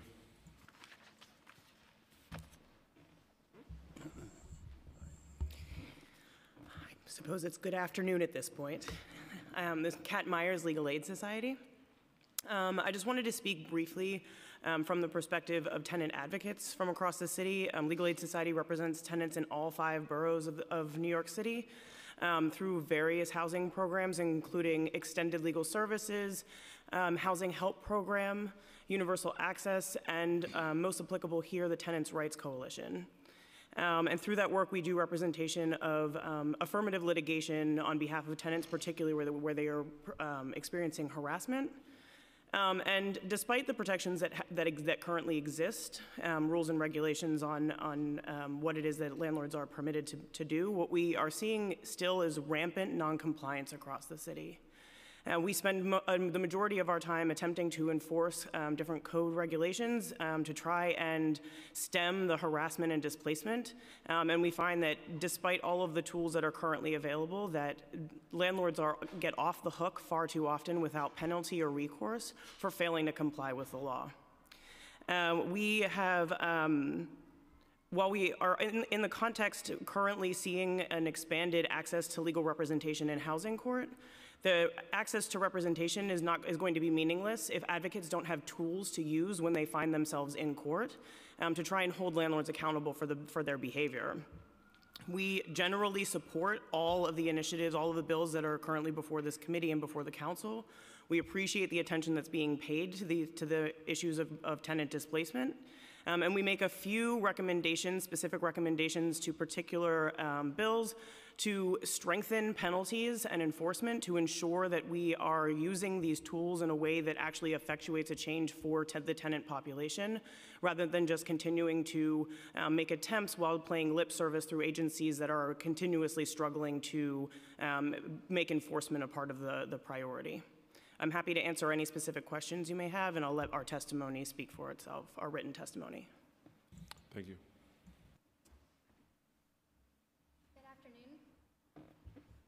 Good afternoon. My name is Laura Hecht-Falella. I am a staff attorney at the Tenants' Rights Coalition at Legal Services NYC, LISNY. LISNY is the largest civil legal services provider in the United States with deep ties to the communities we serve throughout New York City. Our staff members assist more than 80,000 low-income New Yorkers each year. In particular, the Tenants' Rights Coalition is at the forefront of the fight to prevent evictions, preserve affordable housing, combat harassment, and ensure that our clients' homes are safe and in good repair. LISNY welcomes the opportunity to give testimony before the New York City's Council Committee on Housing and Buildings and commends the City Council for its continuing efforts to address tenant displacement and harassment. LISNY's clients are increasingly at risk of displacement as landlords eager to raise rents engage in a variety of tactics to induce tenants to leave their apartments. These include refusing to make repairs, failing to correct Department of Building DOB vacate orders, making predatory buyout offers, illegally upcharging new rent-stabilized tenants, and obtaining possession through default judgments in housing court after failing to properly notify tenants of eviction cases. Particularly at risk are those who are long-term rent-regulated tenants, often people of color, who are the bedrocks of their community. Intros 30, 975, 59, 551, 1274, and 1258 address these issues and would enhance the city's efforts to stem the tide of tenant displacement occurring across New York City. Many of Lisney's clients also face issues related to construction as harassment that threaten their health and safety for both them and their families. Examples include landlords engaging in work without a permit or beyond the scope of their permit, and landlords failing to implement adequate safeguards for construction when there are tenants living in the building. This forces tenants to live with dust, debris, vermin infestations, crazy noise, and cracks or other structural issues to their apartments and buildings. Lisney shares the City Council's commitment to strengthening DOB oversight of permit applications, particularly when buildings are occupied, and strengthening existing Tenant Protection Plan, TPP legislation. Additionally, in our experience, one of the most effective means of overseeing the conditions of buildings in New York City are DOB and HPD violations. Ensuring tenants, particularly those without legal representation, are aware of outstanding violations and addressing the issue of false certifications, which is all too common, will make such violations more effective in improving conditions for tenants. Intro 1279 and 1247 address these issues. Thank you to the City Council for this opportunity to testify about these important issues and for its continued efforts, as reflected in these bills, to addressing tenant displacement and harassment. Also happy to answer any questions you may have. Thank you. Good afternoon. My name is Emily Goldstein. I'm the Director of Organizing and Advocacy at the Association for Neighborhood and Housing Development, or ANHD. ANHD's mission is to advance equitable, flourishing neighborhoods for all New Yorkers. We're a coalition of 100 community-based affordable housing and equitable economic development organizations throughout the 5 boroughs of New York City, and we use organizing, policy, advocacy, and capacity building to advance our mission. I'm here to testify in support of all of the bills presented before the committee today. ANHD and our members have a long-standing commitment to fighting tenant harassment and displacement. In particular, in recent years, we've worked closely with City Council to pass a range of legislation providing new tools that support advocates and council members in this fight against harassment and displacement. That includes the right to counsel, the Stand for Tenant Safety Package, and the Certificate of No Harassment pilot program, as well as strengthening amendments to the definition of harassment itself. We see the bills that have been proposed today as building on and adding to these long-standing efforts, particularly adding enforcement mechanisms, closing some of the remaining gaps and loopholes, addressing ongoing health and safety concerns, particularly as relates to construction as harassment, and providing additional transparency and information that will help tenants and advocates to understand and defend their rights. So we support the bills, and we thank the council members for their continued focus on and attention to issues of tenant harassment and displacement. We would like to support some of the specific recommendations being made for adjustments by the Legal Aid Society, and we have 2 additional specific recommendations of our own that are detailed in my written testimony. Particularly on Intro 1242, sort of specifying disaggregation by building of where the harassment findings have been across an owner's portfolio, and in addition to findings of rent overcharges which are specified, providing information on fraudulent MCIs, fraudulent IAIs, basically any other particular findings of fraud. To the extent that can be made possible. We do recognize issues with some of the information that's available at the state, but looking forward to hopefully some changes coming at the state level. Want to encourage thinking beyond only rent overcharges. The second bill we have a specific recommendation for is Intro 1274, where again we'd suggest specifying that the owner obtain from DHCR and then provide to the city specifically the history of both legal registered rents and the history of any actually charged preferential rents as may be applicable. Thank you again for the opportunity to testify, and happy to answer any questions. Thank you. Good afternoon. My name is Alec Militic. I work for Assemblyman Dick Gottfried. Unfortunately, he's not here today. He's in Albany. But I'm going to read a portion of his testimony. By many accounts, housing-based harassment in the city is rapidly increasing. Predatory landlords are subjecting their rent-regulated tenants to various types of abuse to get them to leave. This abuse includes subjecting tenants to disruptive construction while failing to observe basic health and safety codes during construction and offering inadequate compensation for buyouts. Current law fails to adequately protect tenants' rights. Greedy or unscrupulous landlords gain additional profits at the expense of tenants, particularly low-income tenants who have few financial and legal resources to protect their rights. The current system does not provide any effective legal pressure on landlords to deal fairly with tenants. Even when the court fines building owners, the owners know that if they fail to pay, the city will not subject them to meaningful punishment, such as placing a lien on their building. After 8 years, those fines are wiped from the city's books. Building owners routinely fraudulently secure permits from the DOB by falsely claiming that all of their units are vacant, even though tenants continue to live in their buildings and face substantial disruption during construction. Harassment is now practically a business model for the real estate industry in New York City. This harassment needs to be ended. The bill pending before the City Council will help do that. And of course, you can read the Assembly member's entire 2.5-page written testimony. Thank you. Thank you all. I don't have questions, but I do have a statement. I want to, on behalf of this council who's demonstrated a propensity to really try to tackle these affordable housing issues, really couldn't do it without you guys on the ground advocating on behalf of constituents across the city. So I just want to, on behalf of my colleagues and the speaker, thank you for your continued work in advocacy around affordable housing. Thank you. I'm going to call the next panel, starting with Lyric Thompson, Jose Aldez, and Greg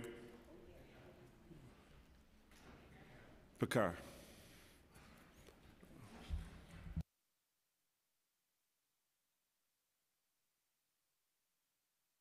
We're just going to pause for a second while everyone's getting situated at the podium.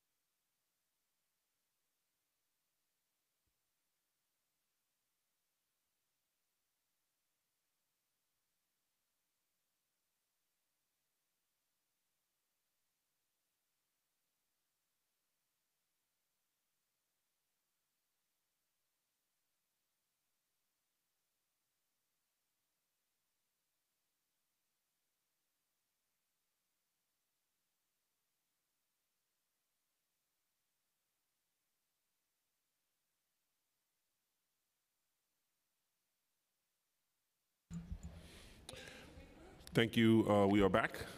You can begin your testimony right now.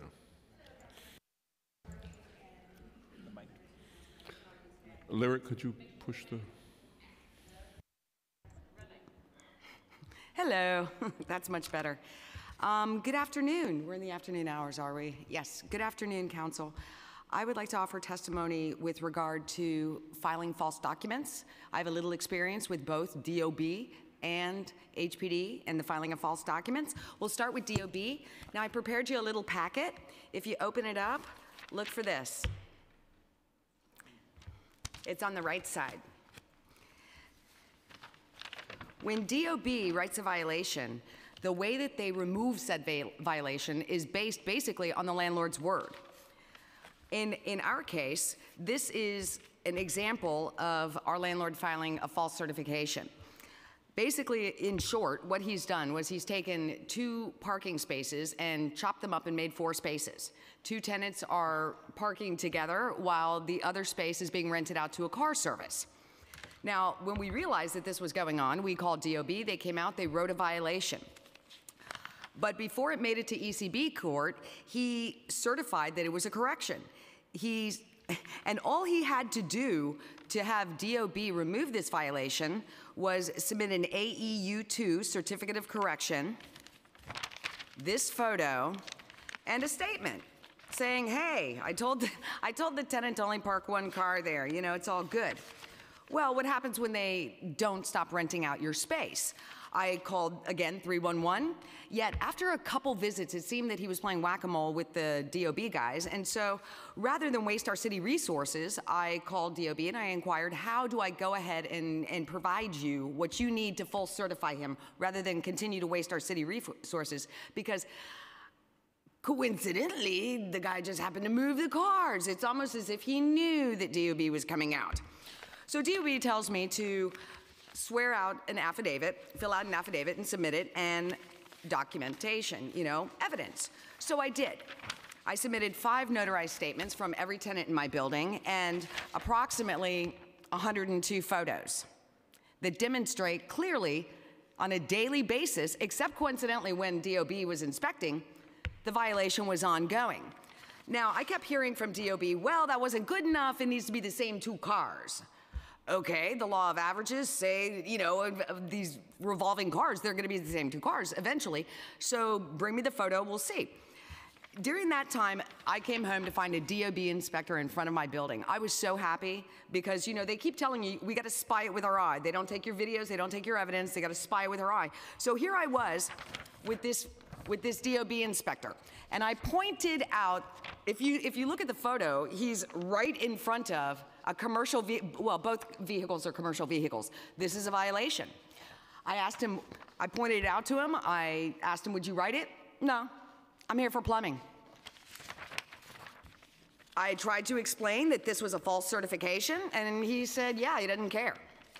Now, DOB took his word and 1 photo, and at the bottom of this statement, this AEU2 certification of correction, which is his sworn statement, it states, and I quote, false certification is a criminal misdemeanor under sections 28-203 1.1 and 28-211.1 of the New York Administrative Code, punishable by up to 1 year imprisonment and/or a fine of up to $25,000. It is also punishable with a civil penalty of up to $25,000. So that's a $50,000 you better be honest stick.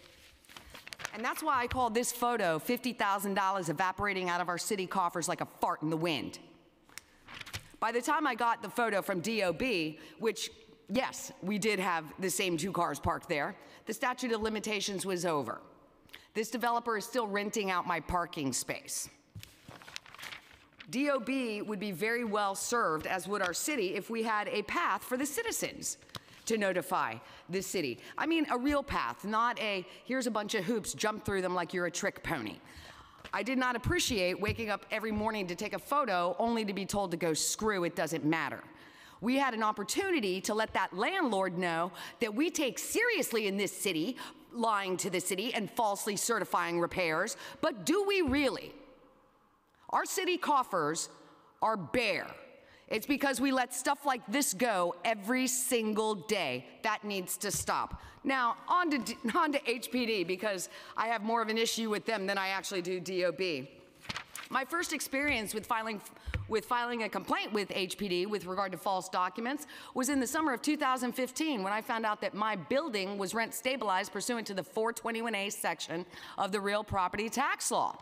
Our building was not registered with DHCR. The landlord had not done his legal obligation of filling out the paperwork or even registering the apartments. So there was really no way for the citizen to know that you were in a rent-stabilized building. I was fortunate enough to have someone inform me that they did a partial registration. So I called HPD's 421A office, Elaine Tribbiano. It took approximately 52 calls to get to that woman. Now, this man had been receiving a tax exemption for 5 years without filling out any of the paperwork. I told Ms. Tribbiano that our building, we have a lot of issues. No one has a rent-stabilized lease. There's shared metering with regard to the common area heating that we had building-wide. The building's not finished. I mean, literally, the building was not finished, and people have been living in this building going all the way back to 2007, which removes this developer from being able to claim a pre-construction exemption. Her response was, well, prove it. Prove that the building was occupied. I had a violation from DOB that was written in 2007 with regard to the building being occupied without a certificate of occupancy. There was an HPD emergency repair of window guards.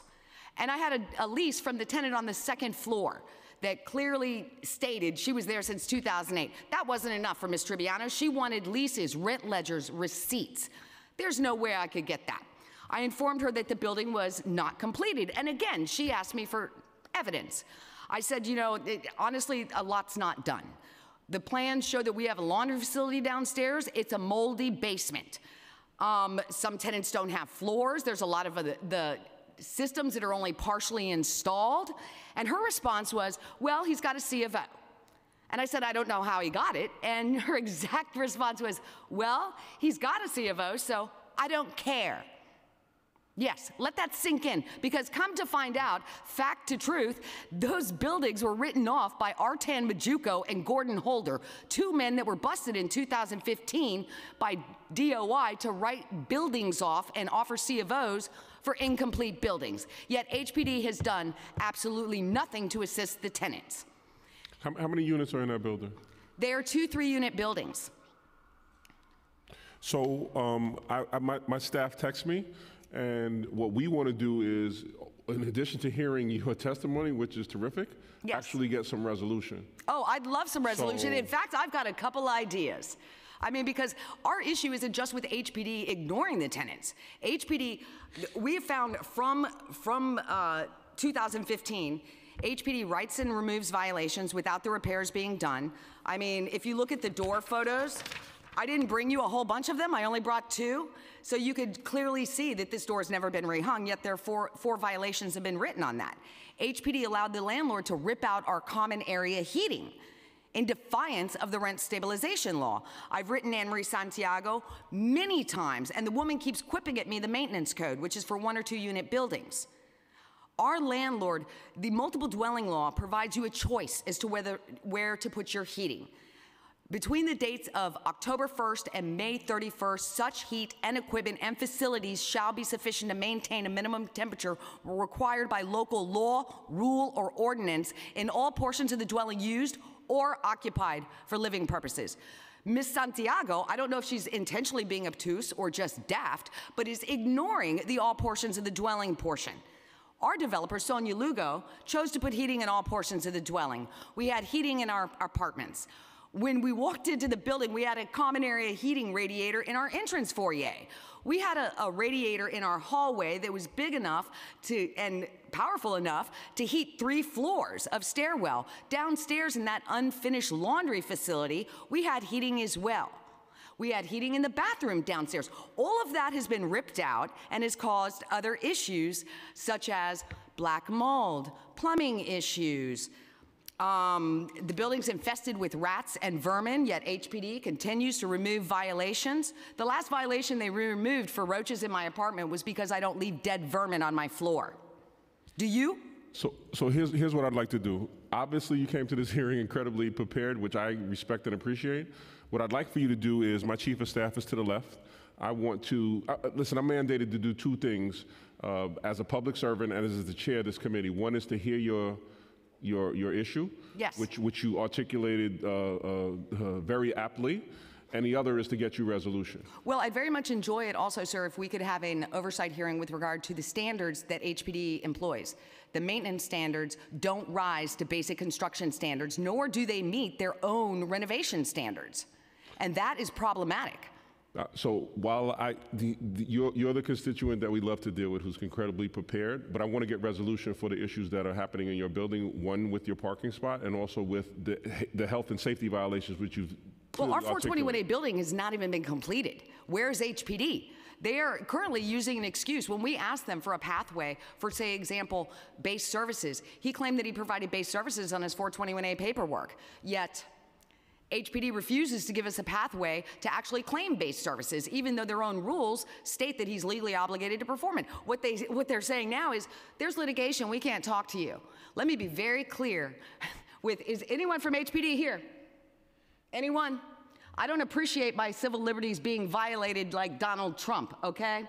I don't take that, nor do I accept it. We are suing the landlord for overcharges. That has nothing to do with HPD's lack of writing violations or the fact that they remove violations without the repairs being done. I will not be silenced. I will not just shrink off into the night. And if you'd like me to be quiet, there is one way that you could do that. Clear the bad landlords list. Raise your standards. Have some standards that are coherent and universal.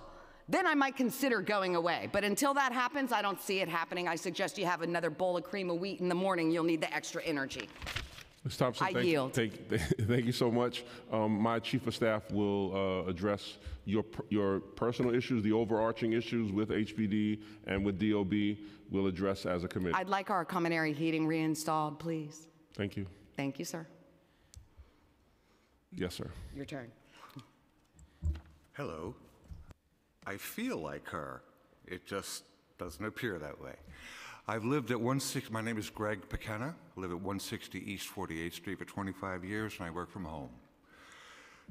In the past few years, I've experienced 2 large sledge-hammered holes, 2 foot square, another one 5 foot square, 2 days to complete. I have a website up with pictures of some of the stuff and explanation of everything. Water leaks, the 2 big holes, mail tampering and theft. I thought that was a crime. When I do my work remotely for people with computers, they send me a check. I get all my bills, but the checks were missing. And I complained to the super and then to the post office. There's a loophole. When you pay the post office a fee to deliver your own mail in the building, apparently you're not bound by any postal ethics or oath. You could do whatever you want. And I would go 2 weeks without seeing a check, and then I'd examine the neighbor's mailbox who's away for 4 months, find my checks in there. Not only mine, other floors. And I complained. Oh, and then what? Then they cut my power for 2 days. It was an accident. It's always an accident. My breaker is now on the 5th floor. I live on 14.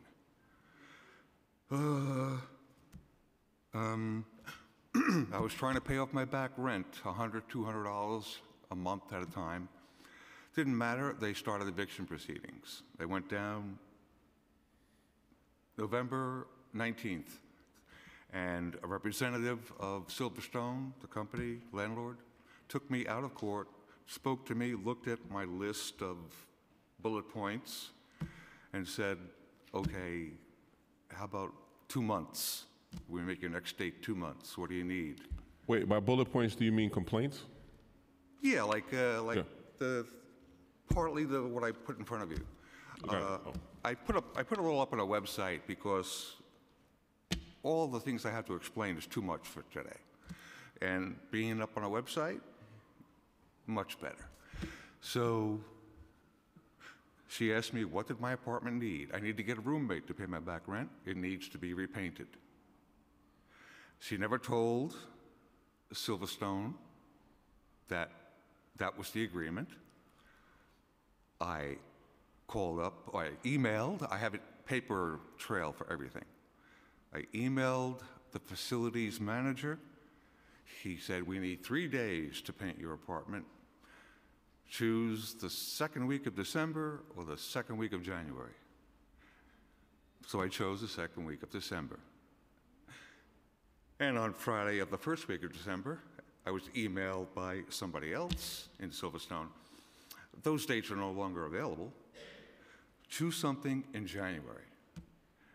In the meantime, I had stated specifically in my email, I'm ready for the 10th. My apartment has been cleared of rugs, wall hangings, drapes, curtains, and sheets over the couch and such. It made no difference. Then they come back to me. I make a joke. I say, do I have to wait for the Silverstone Wheel of Misfortune to stop on Throw Him a Bone? So they estimated my paint job at 3 days. They come back to me later. Okay, choose 2 days. I think that's actually a translation of Throw Him a Bone, isn't it? A 2-day paint job that takes 3 days is going to be a bad paint job. And What's the size of your apartment? The size of your apartment? The size? Is it 1 bedroom, 2 bedroom? 1 bedroom. Okay. Yes, and I plan on getting a roommate, and so I'm painting all the rooms except the bedroom because that's where I've stuffed everything. I put on 8 gallons of white primer myself, and I scraped the walls of the paint drips that happen when sloppy work is done. So I did the first part, and it seems like they're brazenly, like, batting me around like the mice that run underneath the new floors. So your most recent correspondence with them has you in the pipeline for when? Well, the last lady said choose 2 days, in the third week of December or January. But I thought, 2 people have already estimated that the paint job takes 3 days.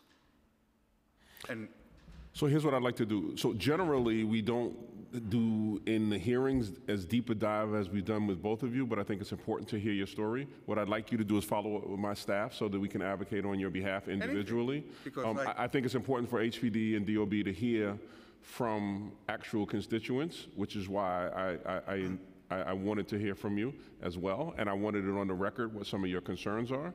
But if you can just bring your testimony to a close so I can hear the last testimony, and have me connect you with my staff to advocate individually on your behalf. Yes, sir. Who's your council member, by the way? Sorry? Who's your council member, by the way? Do you know who your council member is? No, I just That's all right. forwarded We'll get that. Councilman Levine's offer to testify. Okay. But there is a closing statement. Please. On November 19th, the judge gave me a new date to show my progress in repaying my debt of January 29th, 2019. And so by delaying the paint job, I can't get a roommate. Oh, I see. I can't, and I have a hearing problem from that other guy that was here. 2 years of jackhammering because they work at home. I can't hear anymore. So we were actually advised of your hearing problem, and I appreciate the fact that you asked not for an accommodation, but in the future, if there's accommodation necessary for your hearing problems, we can accommodate that. But I understood you. Okay. It's women's soft voices. Well, that other guy at the end, I didn't hear anything he said. Well, that's the opposite of me, so I don't have a woman's soft voice, so I'm glad that you were able to indulge me. I've never been accused of a woman's soft voice, but I'd like for now you to just connect with my staff at the end of the hearing so that we could advocate on your behalf. Thank you so much for your testimony. Ms. Thompson, thank you so much for your testimony as well. Yes, you can go. Yes, sir. Thank you very much, Chair. It's an honor to be, excuse me, testifying for the first time in the City Council. And my name is Jose Aldaz. I am a tenant at 860 Riverside Drive, apartment 2EE, New York 10032. I belong to the 7th District. My council member is Mr. Mark Levine. And I especially wanted to support his intro number 1274. And I think is an excellent initiative. I could have benefited from this when I moved at my present apartment, which has been a home for me for the past 34 years. I have a rent-stabilized apartment. I also receive SCREE assistance. I receive also SSI, Social Security assistance for disability. And I had about 6 years ago a catastrophic illness that had me hospitalized for 3 months, and then more months of rehabilitation. The landlord was a bit aware because I notified them through a representative because I was too ill to talk or to move, etc. And my bills were paid, the rent, everything was covered on time. But the landlord tried to evict me 25 years ago, lacking evidence, but accusing me I was using the space as a second home, which was not true, and did not give me, what should I say, enough of a window in time-wise to seek legal representation, nor did I have the funds to retain an attorney. But I did go to court because I had no choice without an attorney. And I was very grateful, as I always am, to our elected officials and all professional persons in government, because they can hear without saying a word, observing the people.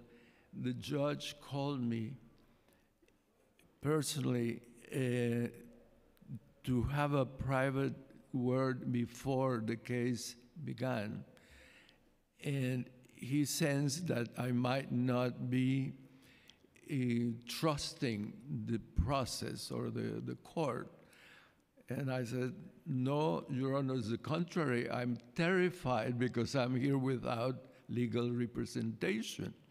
And I know what I'm up against, and the accusation is not true, but I don't know how to defend myself on legal terms, etc.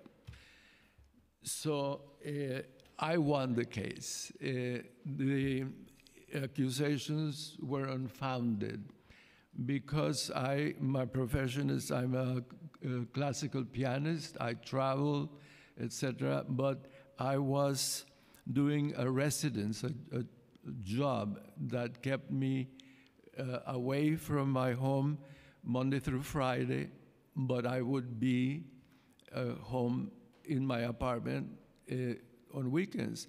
But somehow my absence, I thought, are these people spying on me when I'm not in, and so on. Okay, that's a long time ago, but the recent situation we know citywide is a lot more critical.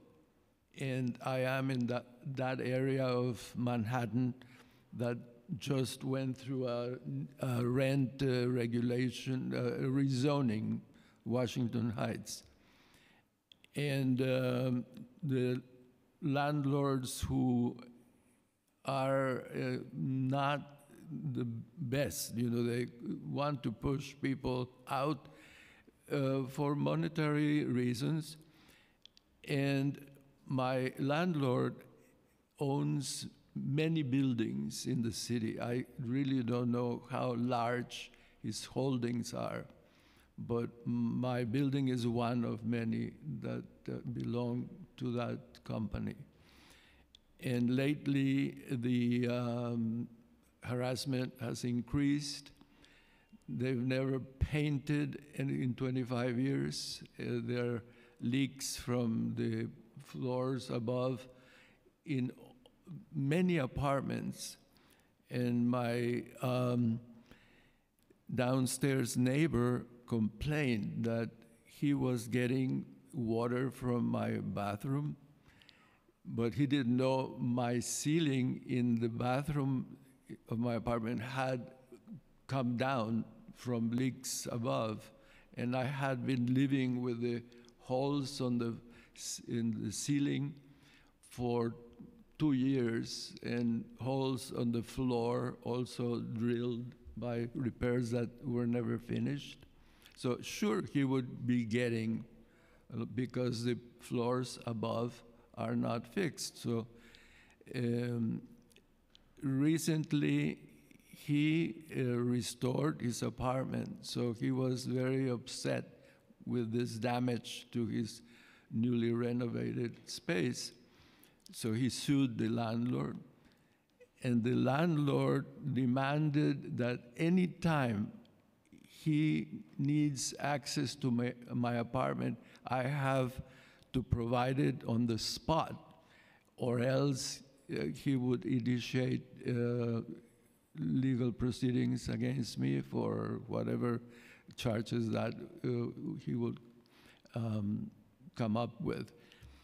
For 3 years, I had open heart surgery 4 years ago. Right after I was home discharged, that was another illness from the first catastrophic one. I was trying to recover and at home, and there was music being played so loudly that the walls shook on my floor, and in every room the same vibrations for the atrocious noise of stereophonic music at 3, 4, 5 in the morning. Sometimes it would go for 24 hours nonstop. Many responses from the city police came when I called to complain for the noise, and that never stopped for about 3 years, until a police officer, I think he felt sorry for me. There was no room to fix that problem. So the officer told me that they would continue to respond to my complaints for the excessive noise, but that it was up to the landlord. And that's why that was continuing. And sure enough, I addressed that, so that noise stopped. But then the heating in the winter is so hot. Now, first there was lack of heat, now excessive, that in cold weather outside, in the apartment, in the bedroom, 90 degrees. I measure the temperature, called 311. This happened often, throughout the winter, that the heat would be always for days 90 plus. And 311 could not take that complaint, saying people call to complain for lack of heating, so we don't accept. If you have heat, you should be grateful. I said, but when it is detrimental to one's health, and it is also conducive to infections from contamination, if especially I have leaks and I have all kinds of and very dangerous health issues caused by the neglect in the apartment. And so anyway, the escalation of these problems with the landlord pressuring that now I envision, they told me that they would initiate legal action with me if I did not do what they requested, like access immediately or I don't know what else. They were saying that any more damage to the apartment below me, then I would have to pay for. And so it is at a point that your initiatives and together with the mayor's office initiatives that protect tenants like us and like many millions of people in the city, we commend you for the initiative and urge you to please be more thorough as to how situations of constant abuse can be deterred. And I don't know if a network of information between some agent, tenant associations or some way to channel this to you so that these abuses cannot be perpetrated until people finally move out or die from some disease because we have no more recourse. Well, I want to thank you for your testimony. Your particular council member, Mark Levine, has been at the forefront of legislation, especially around representation in the court system. So you benefit from that. From Mark working really hard to make sure that that happened. I'm glad that you came to testify today again so that the agency can put a face and a name to some of the atrocities that are happening. It's for all of us. We are here for a reason similar, and people who disagree with what some of the laws being considered, that's not.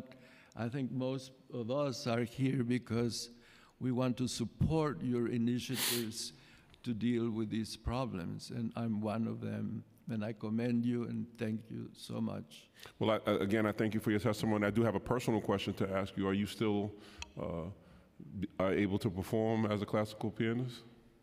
Fortunately, I think I must have 9 lives because I still can play. And one thing, there's an anecdote now, and it's perhaps fun to tell you how difficult it can be for a musician. I have a piano, a grand piano, which is costly, and it doesn't belong to me because it was donated as a loan by a friend of mine who's a dear person, a retired educator who couldn't stand the thought that I had no piano because I lost everything financially, no more piano. He sent that piano to my apartment. He said as a loan, but it was really a gift. And it's a costly piano, around $50,000 or so. And my dear friend passed away 2 years ago. The landlord, in his quest to really get me out of there, with that heat above 90 degrees, one day there was a bang in the living room. I have a one-bedroom apartment. I was in the other room, and I thought something had exploded. I went to the kitchen. It was the piano. The soundboard just exploded because it's very fine wood that gives the instrument a resonance. So I cannot use it anymore until I have it sent out to be restored, and that's about $15,000 repair. So I go to a church that allows me the use of a piano 1 day a week, 6 hours, 3 in the morning and 3 in the evening. I am a Steinway artist. I'm on the roster as an exclusive Steinway artist, but I don't have a piano that I can call my own. And was the donation a Steinway as well? No, it's not. The piano I have is not a Steinway, but is a European-made piano, a German piano. But the one in the church is a Steinway. So I just played on December 2nd, just recently, that church, which is a sanctuary church, at 179th Street in Fort Washington, the entrance of the George Washington Bridge in that area. The church celebrated 125 years since it was built. And I was asked by the pastor to play at the gala celebration. It was not a gala, it was a mass. I asked him if I should play because I didn't call my participation perhaps religious music. And he requested one piece by Franz Liszt, which is the Lieberstrom, one of his most famous pieces. I had to learn it because I never played it, basically because everybody plays it. I thought, why me? You know, everyone plays it much better than I. So I had to learn it for this, and I played it December 2nd, and the audience, the congregation applauded. So they interrupted the mass with my music. And so I played successfully. And I am trying to retake my career after the heart operation. If I can fix that piano or find a way to practice on a daily basis, I can get back into performing. Well, thank you so much for your testimony, and thank you. My hope is that you'll get back and get your chops back.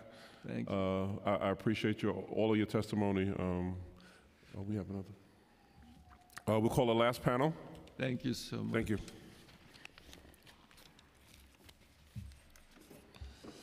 Gail Kagan, Reggie Thomas, and Jerry.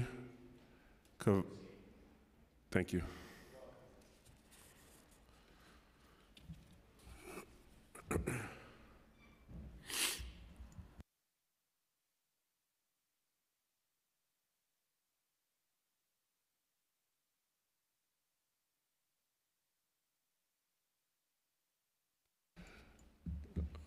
You can begin your testimony.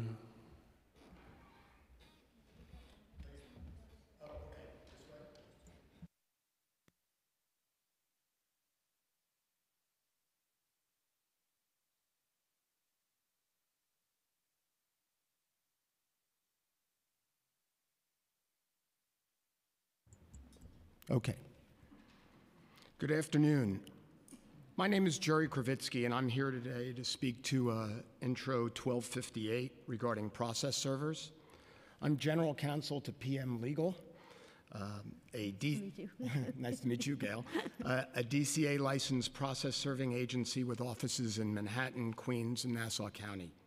We distribute hundreds of papers each day to independent licensed process servers for service in New York City. It's been more than 7 years since the initial implementation of the DCA rules regulating our industry. During this time, not many significant changes have been made to these rules, either by the agency or this council. I believe this bill would be the first significant change. We also believe that we are one of the few process-serving agencies who initially saw regulation as a positive for our industry and for the public. We are also one of the few process-serving agencies who maintain a full-time director of compliance and staff to ensure our servers are properly monitored and internally audited to achieve and maintain DCA and other regulatory compliance. We think we understand the intention behind this proposed bill, undoubtedly motivated by the frustration that litigating tenants have trying to obtain useful and necessary information from the DCA. We too experience that frustration from time to time with regard to the disciplinary history of the process servers who serve for us. But we do have specific questions and concerns regarding the proposed language in the bill, which we are happy to submit in writing in the interest of time. We also encourage this committee to solicit additional comment from leading industry members and attorneys who actually practice in the courts as to what works and what doesn't, and to fashion these changes accordingly. We hope the time for written comment has not expired, and I thank you very much for the opportunity today. Thank you. But you should know that part of the process in and around legislation are these hearings, so we can actually hear both sides. There's actually a real, true intention. You can count on getting feedback from us, and I would count on your feedback as well. Which is why I wanted to go on the record today. Thank you, sir. My name is Gail Kagan. I am a past president of the New York State Professional Process Servers Association, and I'm the current legislative chair of that association. I am the one who's involved in anything that has to do with process servers laws. I'm the one who oversees and advocates for the process server. We oppose this amendment as it's written, 1258, because we believe that currently New York City has the strictest laws in the nation for process servers. And we're not against the laws that we have. I mean, we would like to become more attuned with technology as it changes. If you just look at your UPS guy runs around with a handheld, and FedEx has a handheld. We also have the burden of this handwritten log, which is really a transcription. And so in that aspect, that's really the only thing that we don't like about the laws, because the electronic record keeping is a very transparent way for not only the process servers, I'll explain exactly, but it's a transparent way for the process servers to show us that they've done the process. We've got a GPS location, we know they've been there. We've got a photograph with a GPS location on it, showing us the facade of the building. Then they electronically record, they type into their phone, basically, what they did, who they spoke to, what happened, and they send that to a person that they have contracted with who maintains these records separate and independent from the agency and separate and independent from the process server, which means that they're tamper-proof. And that company maintains those records. This is great stuff. This is wonderful stuff. And as technology changes, we're hoping that we can stay abreast of whatever new changes, blockchain technology, all this stuff is going to come into play in terms of record keeping, and we want to be on the forefront of that so that we can stay relevant. But back to my advocacy of process servers, I understand, because I work on the border of Westchester and the Bronx. That's where I maintain my office, and I serve process, and the people that work with me serve process. I work with legal services of Hudson Valley. I work with Empire Justice Centers. I work with various advocates. And in the course of my day, they send to me documents of proposed orders to show cause that tenants who come to them have them fill out. And sometimes they just come straight to me to get these documents filled out. And they tell me, the story is there. I paid this rent. Social services paid this rent for me. I had the receipt, but the landlord's refusing to allow that. I mean, I get this every day. Dozens of cases come across my desk, and I'm just notarizing, so they have to tell me their story. The ceiling's leaking, you know, there's a hole in my floor, the air conditioner's leaking, I withheld my rent. Now, and then I got laid off, so I need more time. And these are proposed orders to show cause to the judges. And I get to hear these stories on a weekly and daily basis. So I'm fully sympathetic. And on top of that, my process servers, the process servers that I'm representing, and they're not necessarily members of NYPSA. Let me be right out there. Not every process server is a member of my organization. But these process servers make from $10 to $17 a paper on the average, okay? They're making $30,000 a year, $40,000 a year. A really busy process server may make $50,000 a year. They live in Upper Manhattan. They live in Lower Manhattan, the East Side, the West Side, the Bronx. They live in Long Island City. They live in Queens. They live in Bed-Stuy. They live in Brooklyn. They're the very people who are in the midst of this housing crisis. They're being pushed out of their homes. So they're the same people. So they also understand what's going on. But their job, and the job and the role of the process server, is to be the impartial person between two people in litigation. They don't take the side of the landlord, and they don't take the side of the tenant. It's their job to see that notice is given. And how do they do that? They do that by following the rules of the state of New York and the civil codes of the city of New York, which means that they, in a landlord-tenant case, because that's what we're talking about, they go to an address, they stop outside the address, they take a photograph of the building, they go inside, they check if the name of the person is on the door, is on the buzzer. But I understand, again, in landlord-tenant cases, because the landlord is giving you the paper or it's coming from an attorney, from a landlord, most people have to assume that the person is in the building. I mean, but they still will check, make sure they've got the right apartment number. Of course, mistakes happen, typos happen. So they check it out, they go up to the building, they knock on the door. If somebody answers the door, great. They say, hi, I'm a process server, my name is Joe, here's the paper, the landlord is reminding you that you have to pay the rent, make sure you deal with this. Are you in the military? And or is the person I'm serving in the military? Usually when you serve a landlord-tenant case, you're not only serving John Smith, but you're saying, let's say his name is Jose Ferrer, okay? For lack of a better name, sorry, Jose. But he's serving Jose Ferrer. He's usually also serving John Doe, Jane Doe, who might live with Jose Ferrer, just to cover all the bases. So he's serving 3 people in that unit, or in that building, or in that apartment, or in that house. Wait, let me ask you, so what you've articulated to me before the hearing and during the hearing is that there is a quite extensive mechanism in place. Right. I guess my question would be, it's there. Why are you so opposed to a random audit? Because that's what the legislation speaks about. It doesn't add anything else except for the ability to audit the records so that we can protect both parties, process servers as well as respondents, right? So in a good case, it could clearly demonstrate that the person who is claiming lack of service is incorrect or is not telling the truth, which ultimately protects the process server. I can address that. And in fact, I think the gentleman from the DCA, Adam, he kind of explained this too. The audits that the DCA does not look at whether the service was good. They're looking at the record-keeping aspect of the service. The service could have been fine, but if in that logbook, which you have, if you look at the packet I sent you, that logbook looks like this. This is their electronic record, which comes up on their computer. They transcribe this at the end of the day into this.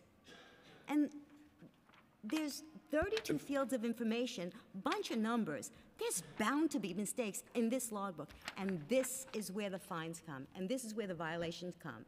So when DCA says you failed your audit and you owe us $5,000 because there's 5 errors where you left out a zip code, or you see this tiny thing that says female white, BLK black, 25, 5 for 5, 125. It's a subjective description.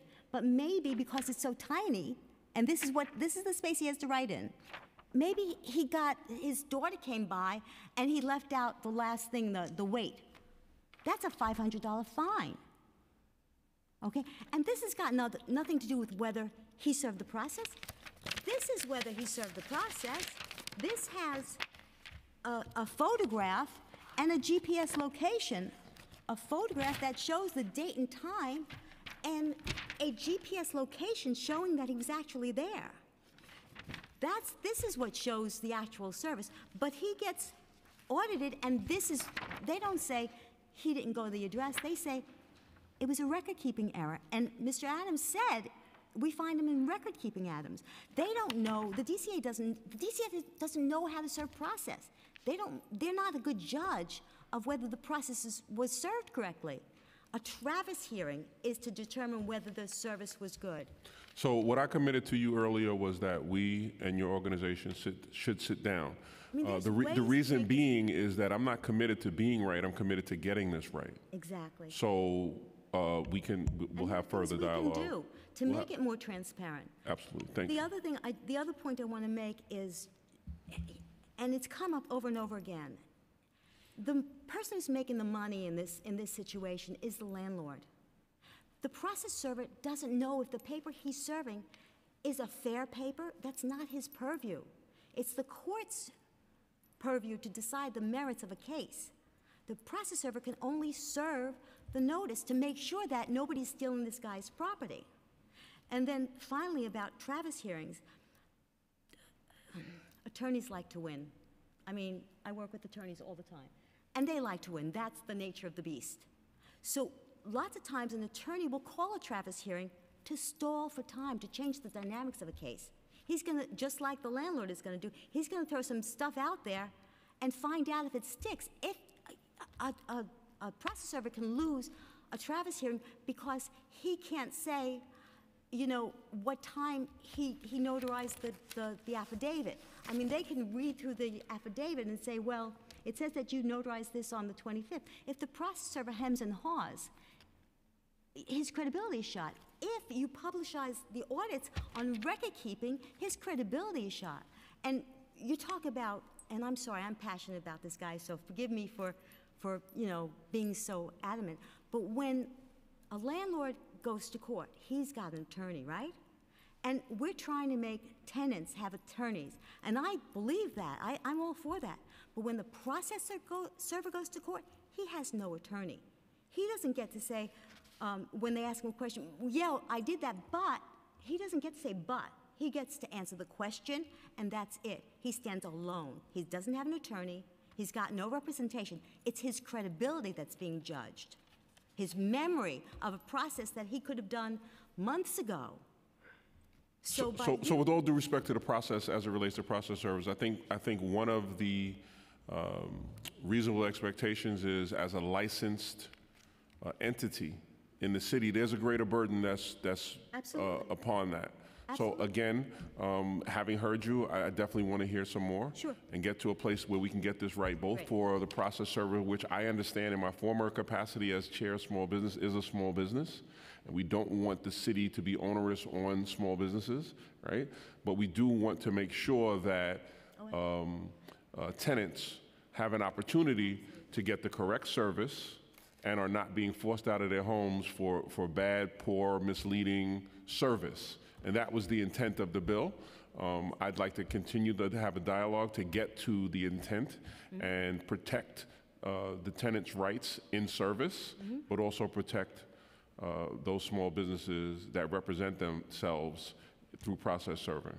So you have my commitment to that. Thank you. I appreciate that. Good afternoon, Chair Cornegie. My name is Reggie Thomas. I'm Senior Vice President at the Real Estate Board of New York. Thank you for the opportunity. This is my first time testifying before the committee in my relatively new capacity, so looking forward to hopefully more future appearances. As you know, REBNY is a broadly based trade association. Did you just say featured appearances? In future. Oh, No, okay. if there's future, then I probably shouldn't be here. Okay. Future, to be clear. As you know, REBNY is a broadly based trade association representing owners, developers, brokers, managers, and real estate professionals active throughout New York City. Thank you for the opportunity to participate in today's hearing and to provide support and constructive comments on the bills being considered this afternoon. First, at the outset, let me emphatically state that the Real Estate Board in New York stands with public officials, advocates, and other stakeholders in finding sensible policy measures to root out bad landlords and to protect tenants from deceitful actions.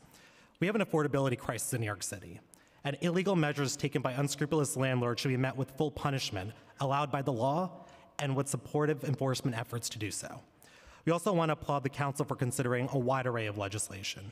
As written, many of the bills being considered seek to target fraudulent information submitted as part of permit and certificate of correction apps, add additional requirements for tenant protection plans, and add new requirements to increase transparency for tenants occupying buildings undergoing construction.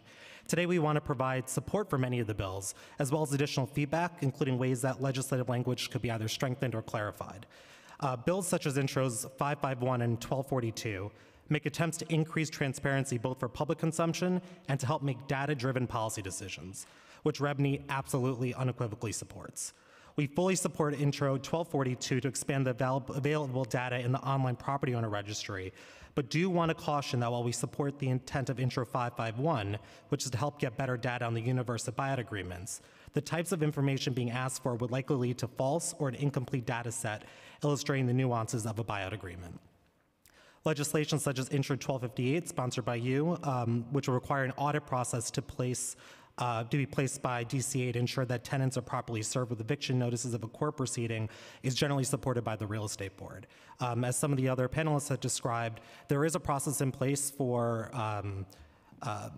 making sure that there's non-tampering measures, but to the extent that process servers are still going around this process, improperly serving tenants, engaging in sewer service, that's unacceptable.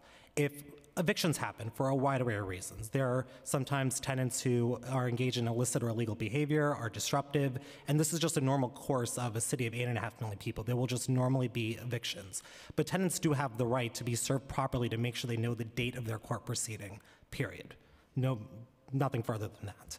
And to the extent that we can be helpful in providing information about this or be helpful in moving forward on this bill, we're happy to provide any information that might be needed.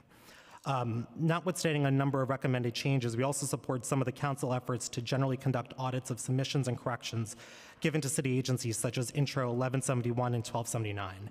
Intro 1171 would, among many important provisions, require that DOB conduct inspections of building portfolios or the HPD speculation watch list and make referrals where false statements are made. We do recommend that for any legislation requiring audits, that they realistically be met with agency resources and that some level of discretion is included to take into account instances where it is clear that a trivial error was made and to withhold audits of the speculation watch list as it's still early in its inception with further refinements needed to the recent HPD methodology. This will ensure that the limited resources used by agencies and enforcement officials are actually used for appropriate cases and not being used for a one-size-fits-all process. We also support the council's efforts to target buildings where there are an excessive number of violations, such as Intro 975, where building permits would be denied. We appreciate that the council is thinking ahead to include exceptions where the permit needs to be issued to perform necessary work to correct dangerous conditions. We do recommend that the council consider other extenuating circumstances where a building permit should be issued, such as rehab projects that might already have a number of violations when ownership changes. While we fully support the goals of many of the bills in this package, as stated, we do have concerns regarding the practical realities, operational difficulties, one-size-fits-all approach, or level of punitive measures being taken in some of the bills. We think there are practical challenges to requiring additional layers of compliance from an owner or contractor. Increasing regulatory burdens make it exceedingly difficult to perform necessary renovations and improve building quality for all tenants. Specifically, Intros 1277 and 1280, we do have concerns regarding the delays that may be issued to projects for being caught up in an across-the-board audit process, or the level of fines for what may be a genuine mistake. We do look forward to working with the council to find other alternatives to meet the policy goals of these bills and exploring ways to improve these bills to target truly bad actors. In Intro 1278, which would ensure that DOB does additional TPP review for air and fire compliance, we are a bit concerned that this may make it harder for applicants to complete the TPP, and there is a risk for potential compliance issues. We would enjoy the opportunity to work with the council further to ensure that city government helps applicants better comply with TPPs through standardized reviews. Lastly, in an environment of mistrust towards landlords and governments alike, increasing preemptive inspections, notices, and requests for information from tenants may push a law-abiding landlord into a tightrope walk between compliance and harassment and privacy concerns. As an example, it's overly burdensome to grant DOB unfettered access as a condition of retaining a permit, especially in cases where a tenant refuses access, as proposed in Intro 1257. We recommend including noticing requirement in 1279 to tenants and landlords that their unit or building may be selected for an audit and that a visual inspection may be required. This is also an opportunity for city agencies to provide helplines and general information on building quality standards to tenants when they have that interaction.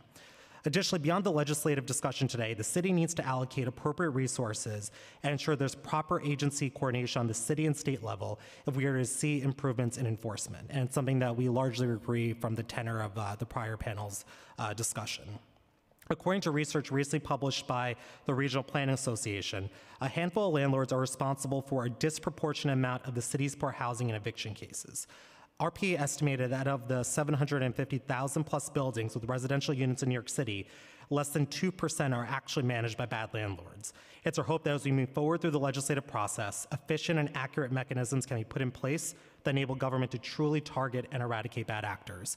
As for the rest of the testimony, I'll submit that for the record to save time, but Chair Cornegie, your staff has been great in terms of helping us understand the bills and the intent of the bills prior to the hearing, and we hope that REBNY can remain a strong partner of the council as we move forward in this process. Thank you for your testimony and congratulations on your new role. I thought you were going to say condolences, so thank you. That's it. Thank you guys for your testimony, and I look forward to working with you on future legislation. Thank you. Nice to meet you, Gail. This hearing is officially adjourned.